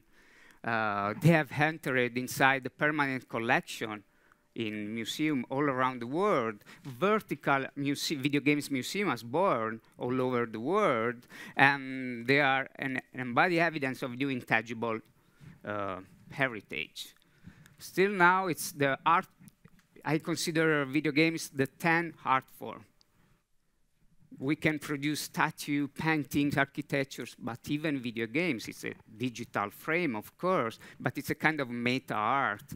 Right now, I didn't explain before, I ended up working as leading curator for Royal Building of Venaria in Torino. So I started in video games, and now I'm curating traditional kind of things, or maybe trying to mix the past with the future. So this is the first thing, but I didn't deep inside this topic. Through the lens of video games audiences, over 2.5 billion people worldwide who play annually, we can learn a lot about how designing engaging, memorable, and relevant experiences. So the main question is, how come at least 3 billion people play annually video games and just a fraction of that people enter inside a traditional cultural institution? We are losing the challenge right now. And last but not least, video games and gamification, let's use this term, represent an extraordinary tool to support cultural policies in terms of audience development, audience engagement, transferring knowledge, and above all, bringing the museum outside the museum. We are 100% focused on what happens when people enter inside our spaces, inside the museum, inside the city, inside the small town. But the real challenge is how to bring the content, the values of those places outside, anytime, anywhere in the life of people. So changing our mind from the idea of cultural attractor to idea to cultural activations. I'm not interested at all in cultural attractors right now. The challenge is how to activate people outside the places. I want to highlight one of the projects we took care. It's a 2017 project funded by the Archaeological Museum of Naples, and probably this is the first video games published by a museum for a worldwide audience. What I mean for a worldwide audience. The game is available on several stores. It's available in 11 languages, including Napoleon dialect, because they consider a language. It's a kind of mix between Spanish and Italian, Chinese, Japanese, okay, Russian, English, so on. And I want to share with you the trailer. I don't know if you can play that.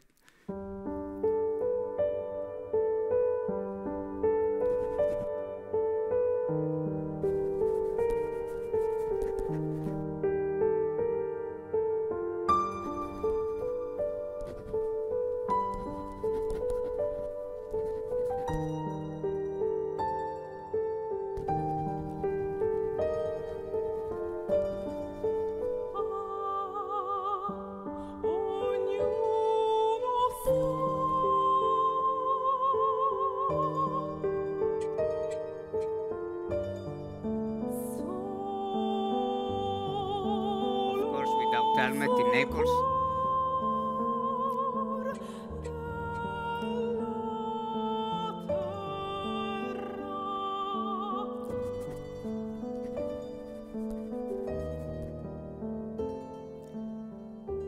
Okay, and so just a post-mortem after years. Okay, let me go ahead. I want to show you the data. We reached 5 million people. 5 million people downloaded this game just to create a comparison with the physical museum. In the same amount of time, the museum has been physically visited by 1 million people. The average age of gamers is 33 years old. Still now, people think about video games as children activities, but the average age worldwide of people who buy video games is around 35, 37. And the age is growing up because when people like me is getting older and older, we continue to play. So in the next years, probably the average age would be 60 or something like that. And 30% of gamers are female of this kind of product.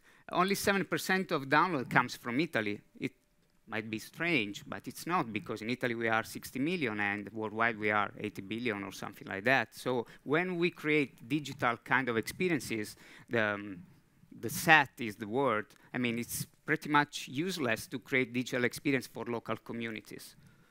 We use physical activities for engaging local communities, and we agreed with the director of Museum Archaeology of Naples, Paolo Giuliorini, for when people are inside the museum, we use physical tools, because physical tools with synesthesia are pretty much better compared to digital ones. We use digital to reach worldwide kind of audience, and for interaction pre and post experiences, of course.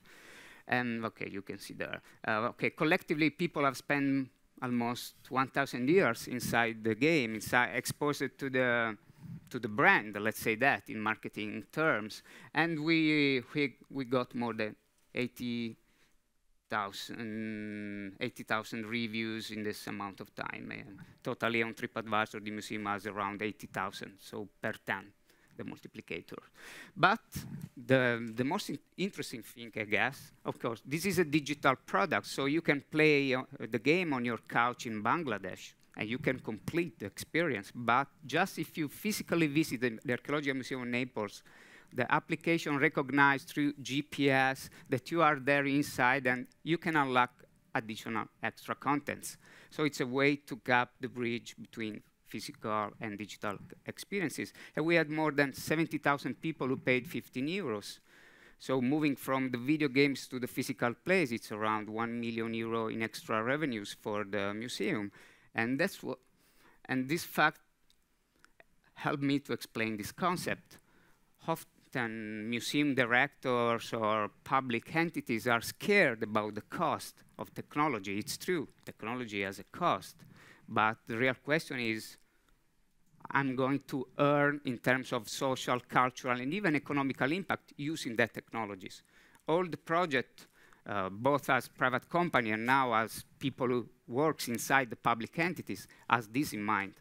Okay, we introduce technologies, I don't know what, it's based on the context, but they should be at least partially self-sustainable. economical. Otherwise, technologies dies after a few months because they need a lot of updates from hardware and software perspective. So people have to be, we have to create something that people are happy to pay for. So this is a great challenge, of course. Yeah. The last, the last one. No, this skip. This is the next big exhibition we are going to lead in Venaria Reale, Royal Palace. It's called Play. We can find something like that. Okay, this is a short circuit between old things and, let's say, new things. But especially, this is a packaging of video games, Aiko, made by Sony. It's inspired by old artists like De Chirico, and we have real De Chirico on the same wall and video games, or we have Kandinsky, a real Kandinsky, and at the same time we are 2 frames from these video games, Rats. I talked with the Japanese creative, and they have been inspired by Kandinsky. So what I want to say is old artwork are inspiring next generation of creative, but often they are not accessible, or creative don't have a chance to access to this kind of content. So we have to create this bi-directional way. I mean, new creative have to be inspired by old artworks, but at the same time, museums needs creative and new languages to let their artworks survive in the next future. Thank you.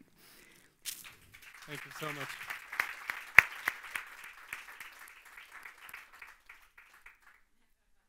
Okay, yes.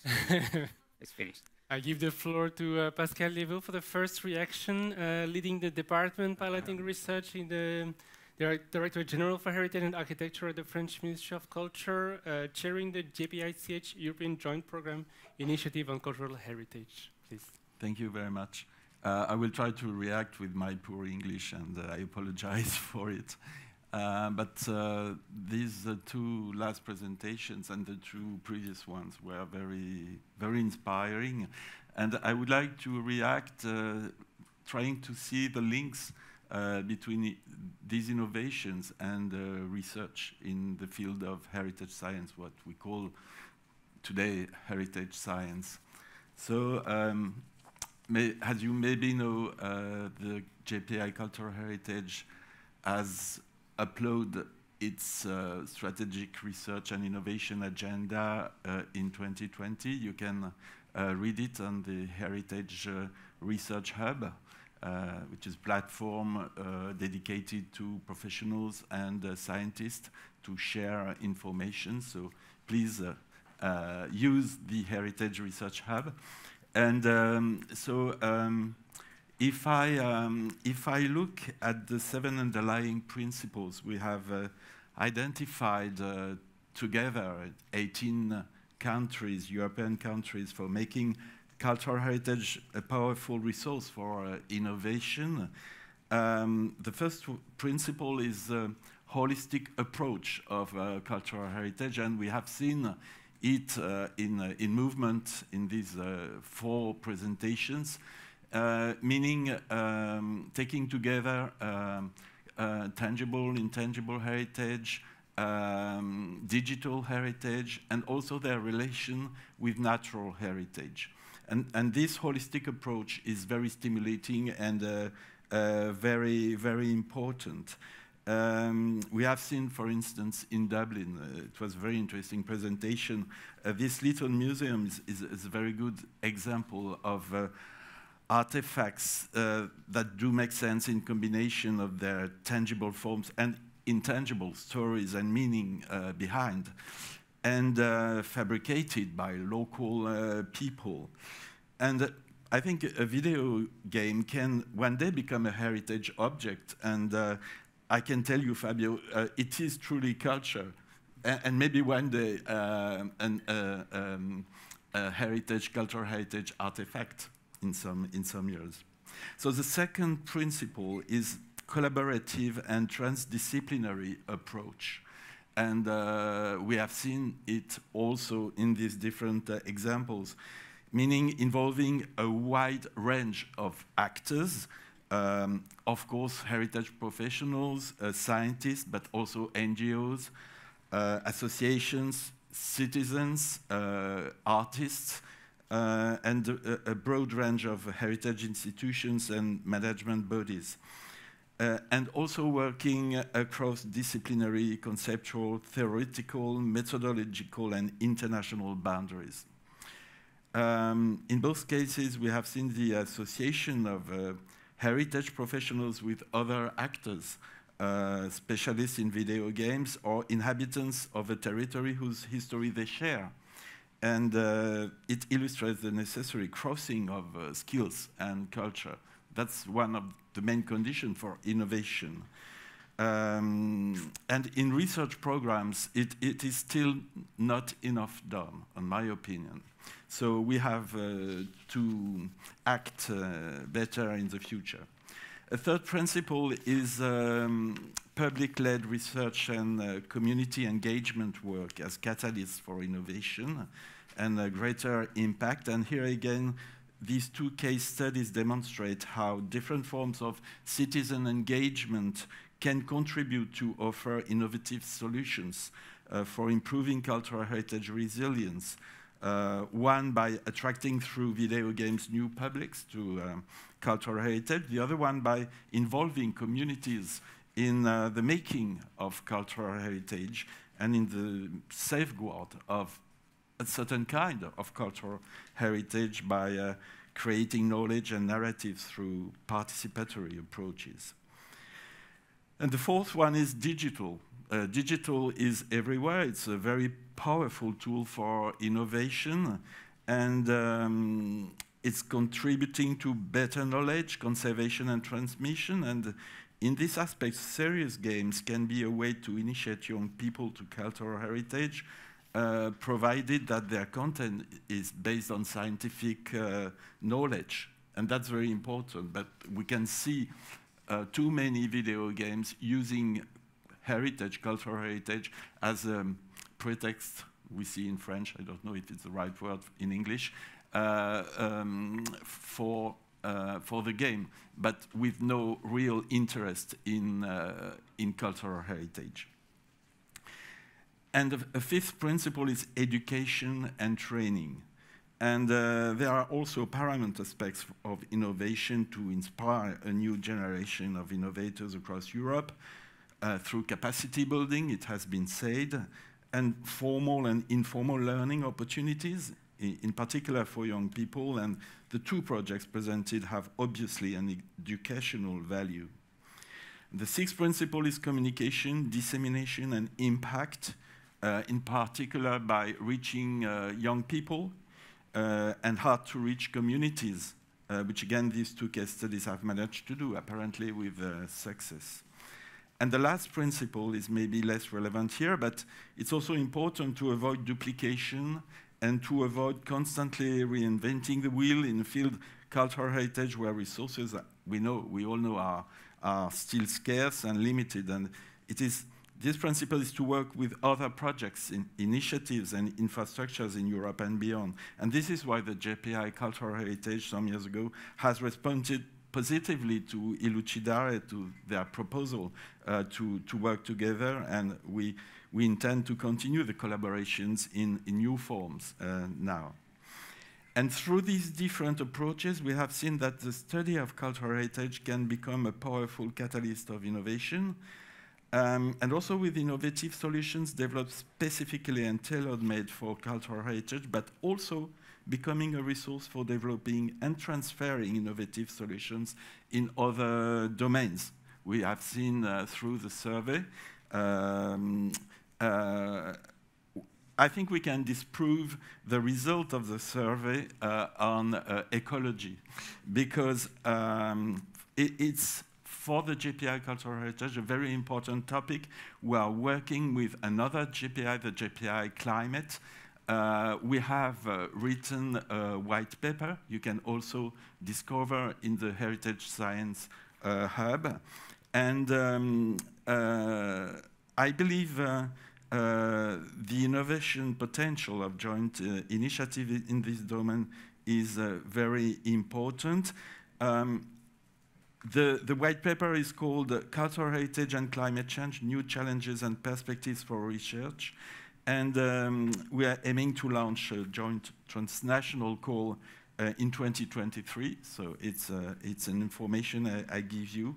And yes, I have finished. Thank you. And it was to say that, as it has been said just previously, the research and innovation in our field can be of great interest for many other important social, environmental, economical topics. So it can help us to give responses to these big challenges. Thank you. Cécile Houpert for the last reaction from Eurocities, working as project coordinator, specializing in European-funded projects, primarily on local cultural policies, creativity, cultural heritage projects. Thank you. Thank you for having me. Thank you for all the nice presentations. Indeed, they were very inspiring, and I found them also very moving. So I'm really happy to be here. With this reaction, I just wanted to reflect a bit on maybe what we mean with innovation in regards to the two case studies that were presented in this session, and what I found innovative about them. So the first thing is as Trevor said, I think in his presentation, they were quite unusual, which is something I really appreciated. The Little Museum of Dublin, for instance, is not about well-known artists or famous art, but really about the people in the big history, who they are, what they did, what they felt, these kind of things. So the emotional value of this story was very close to my heart. And I appreciate also that we give also the voice to the people who are not necessarily heard in the big macro landscape. And then Fabio's story also, the world's first video game produced by a museum. So I guess when it came out, it was very unusual, unexpected, very serious, and not useless at all. Then the second thing I found innovative is that these two stories had an impact. They are very impactful, not only on the visitors or the guests, as Trevor mentioned, but also on the people who made them or made them come true. So in the case of Dublin, all the museum ambassadors, the people whose stories are featured in the museum, the local guides. So they really managed to create a community around the museum and increase the civic pride, as Trevor said. And the father and son game is interesting because it talks a bit about the spillovers that were mentioned by Azilis and Jimena. This combination of professional competencies and a large array of skills that is needed to make this come true. And finally, I found them very inspiring as well. So the Little Museum of Dublin took really a people-centered approach to heritage, create relevant experiences in doing so, combining and integrating a collaborative approach to the preservation and presentation of cultural heritage, while entertaining the public and making us laugh. Let's not forget that we need to laugh also. And then Father and Son, I have to say, in preparation of the event, I have downloaded the game and I played. So first of all, it was very nice homework. Thank you very much. And then I'm part of your statistics now. And I really love that the stories were embedded into each other, that each of the stories in the game were very touching as well. And now I want to go to Naples as well to unlock parts of my game. So it's great that you managed to reach out to me, who never went to Naples.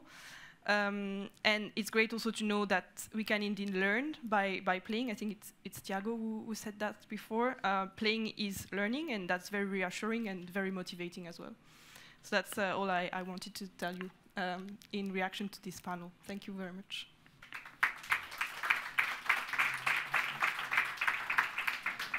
Thanks a lot. Do we? No, we still have time for questions. Yeah, we still have a bit of time. We postponed slightly the start of the coffee break. So we have time for questions, if there is any question. But maybe already the presenters want to react to the reactions. Fabio, I don't know if you want to say something already, or Trevor, I guess you are online. You want to say something already, or should we wait for the... I just want to say thank you very much. if I may, just thank you for engaging with our work, and it's such a privilege to be able to share what we're doing in Dublin with yourselves, and thank you for your very sensitive and thoughtful responses. Okay, thanks. I look forward to visiting you. You'll be very welcome. Any question? While we are waiting for questions, I have actually I have a lot, but okay, if I have only one. To the two of you, when did you realize that you were really doing an innovation? And I'm not, so there's the aspect of, okay, I'm doing something new, but also something that is really, that has an impact that is of important for some, because of course, probably in your case, it's more obvious, it's new. But when did you realize, yes, it is innovative, it is legitimate in the field? And of course, the question also goes for you, Trevor. If you want to start, apparently. Okay, I can start. I recognize the value of what we did when we started receiving emails and even written letters from the players that from rethinking about their relationship with their fathers, because the main story is about a missing relationship between a son and his father. And so they wrote me a lot of letters from, I don't know, India, Pakistan, China, people I decided to meet again my fathers. When my father will go back from the prison, I want to stay with him. So there I understood that we touched people. And when people are touched, when people are emotionally connected with any kind of experiences, probably we are open the doors to the transferring knowledge. I might just add to that. I mean, I totally agree. I really think it's about creating that emotional connection. And for me, I suppose the moment I realized that it was having, the work was having an impact was one day when in the museum, I approached a gentleman, an elderly gentleman, and I said, you're very welcome to the museum. I said, where are you from? And he said, I'm from Dublin. And I said, well, this is your museum. He said, I know, this is my third time that I've been here. And this was after about a year or 18 months that we'd been open. And he was quite sort of upset. He was, not that impressed that I was asking him. But I came away and I realized that that was exactly the kind of experience that we were trying to create. We wanted the people of the city to take ownership of the work and to create, as you say, this emotional connection to the work. I'm pleased to say that we are connecting with our local audience as well as our visitors in this emotional and playful way. Is this how sorry, you see your long-term impact then? Because you asked the question about this, and now that's really what you are referring to also now, right? We have a question here. It's for Trevor. I think we need to have the mic so people online can hear you. Hi, okay. Thank you to both of you, very inspired by the presentations. Trevor, in relation to measuring civic pride, do you currently have a research project that will document kind of, the baseline or a baseline from some point, and as you become the best, small museum in the world, like, are you actively doing that work now, or do you plan to? What I'd really like to do to develop a relationship with an academic partner. We have, to answer your question, we have done some basic research within the museum. But frankly, I'm not a statistician. And I'm not, my own background is the media. I feel very much like an interloper in the heritage world. So I would love to develop a formal relationship with an academic partner, whether it's a university or another institution that can help us to measure in the long term the impact. But as I said, we have I can tell you the short-term impact, absolutely. But it's this long-term impact. So no is the answer. We don't have a formal long-term project in place, and I'd love to talk to you if you are interested in partnering with us. Do we have any more questions in the room?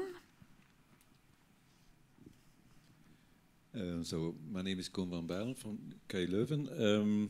Thank you very much for your presentations, and I think I want to echo a little bit about the first question that the moderator was asking for.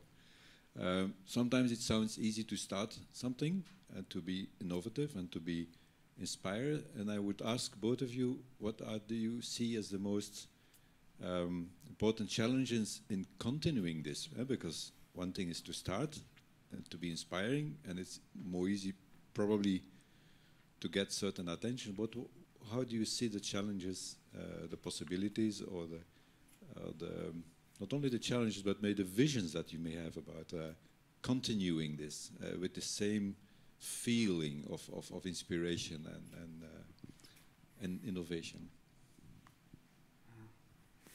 Okay, I can start. I mean, practically, we are working on the sequel, so the video game is becoming like a telenovelas. So yeah, next at the end of the May. But I mean, aside the jokes, but it's true that we are releasing the sequel.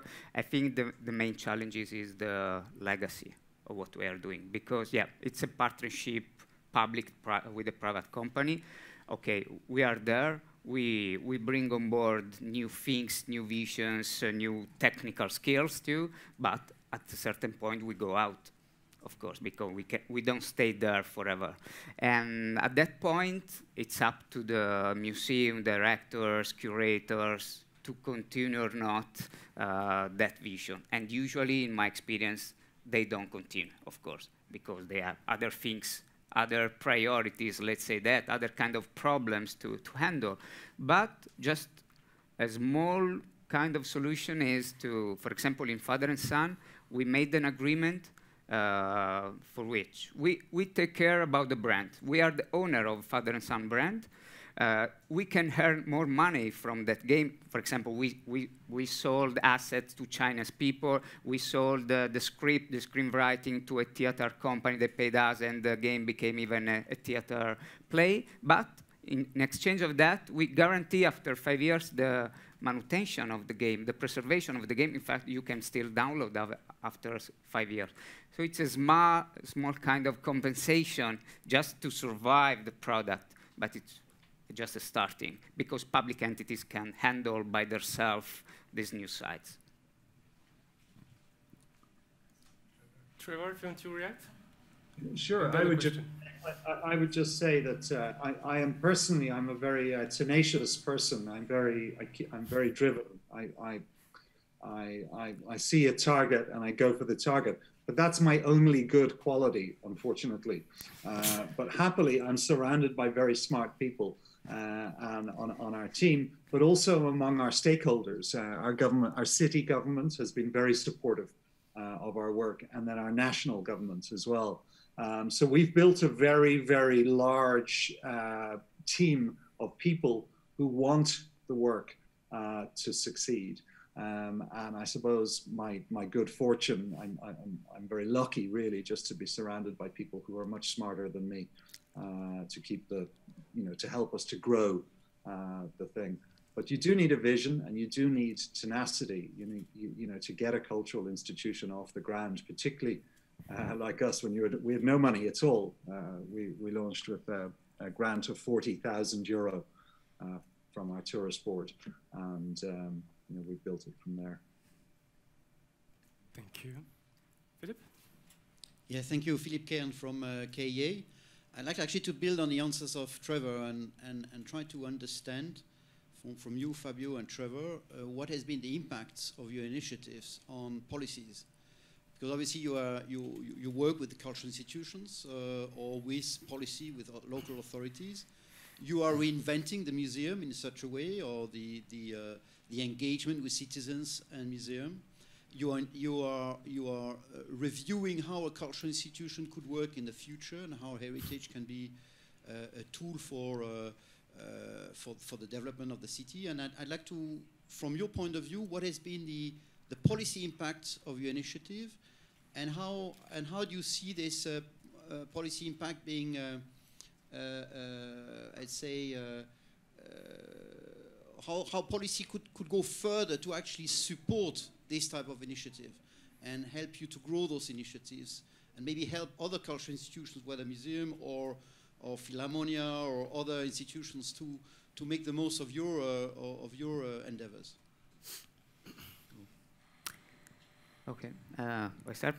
For example, in Italy, after that game, several institutions started hiring game designers. So right now we have municipalities that hired game designers to help them to construct the new the city of the future or the museum of the future. So we have this kind of cases, and the public government started thinking about game commissions, for example, to handle the game-based tourism for the first time.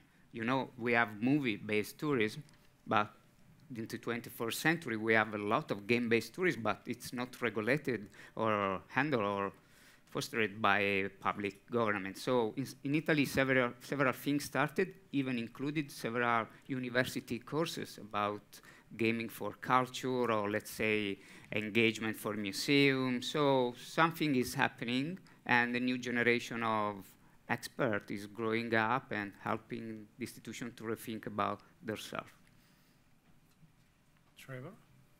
So I have two answers to that question. I suppose the big answer is that in Ireland, we still have a challenge to convince government that investing in culture makes sense. We still have to win that economic argument with policymakers, you know, to improve investment in cultural heritage and in the arts.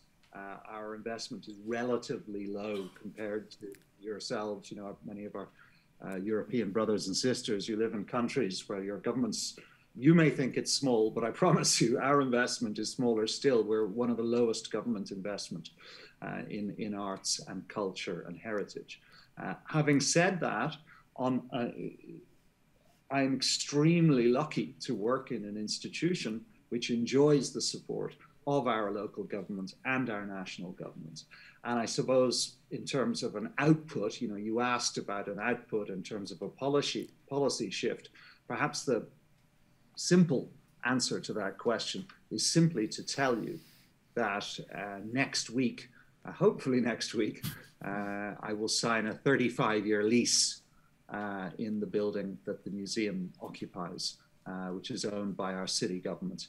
Now that's after 10 years of experimenting and trying to prove that the model works, but it does demonstrate that our city government, you know, who's our most important stakeholder, you know, recognizes the value of the work and has decided to invest in the long term by giving us a very generous lease at, you know, very small rent for the next 35 years. Thank you. We are approaching to the end of the session, so we have a few more minutes for questions. So I would like to ask people in the other room if they have any question or comment before the break. If there's no question, I have one question. If there's no question, I have a question from our online audience, and then I will give the floor to you. We have a few minutes. The question is for Fabio. The online audience would like to know if you have been influenced by any existing games for this work that you have been doing, and by which? Yeah, absolutely. I'm pretty much obsessed with the power of narrative in video games. So for me, video games as a language, and so I played a lot of narrative kind basic games like, I don't know, Life is Strange, The Last of Us, and of course all our games are narrative based. So yes, definitely we continue what we play. It's a question for Trevor. After 10 years, do you have now to face conservation and restorations problems? Because you have such a multiplicity of objects and materials? It's a very good question. It's a problem that we have. It's a problem I'm happy to have. Good luck. Yeah. Any last question then? We have actually a few minutes. No. Otherwise, I think we can go to the coffee break. I would like to thank a lot the panel, the presenters, the reactions.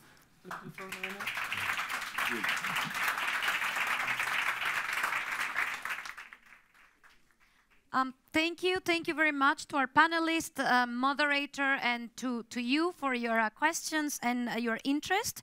We will now have a short break, so we will be back at 11:50.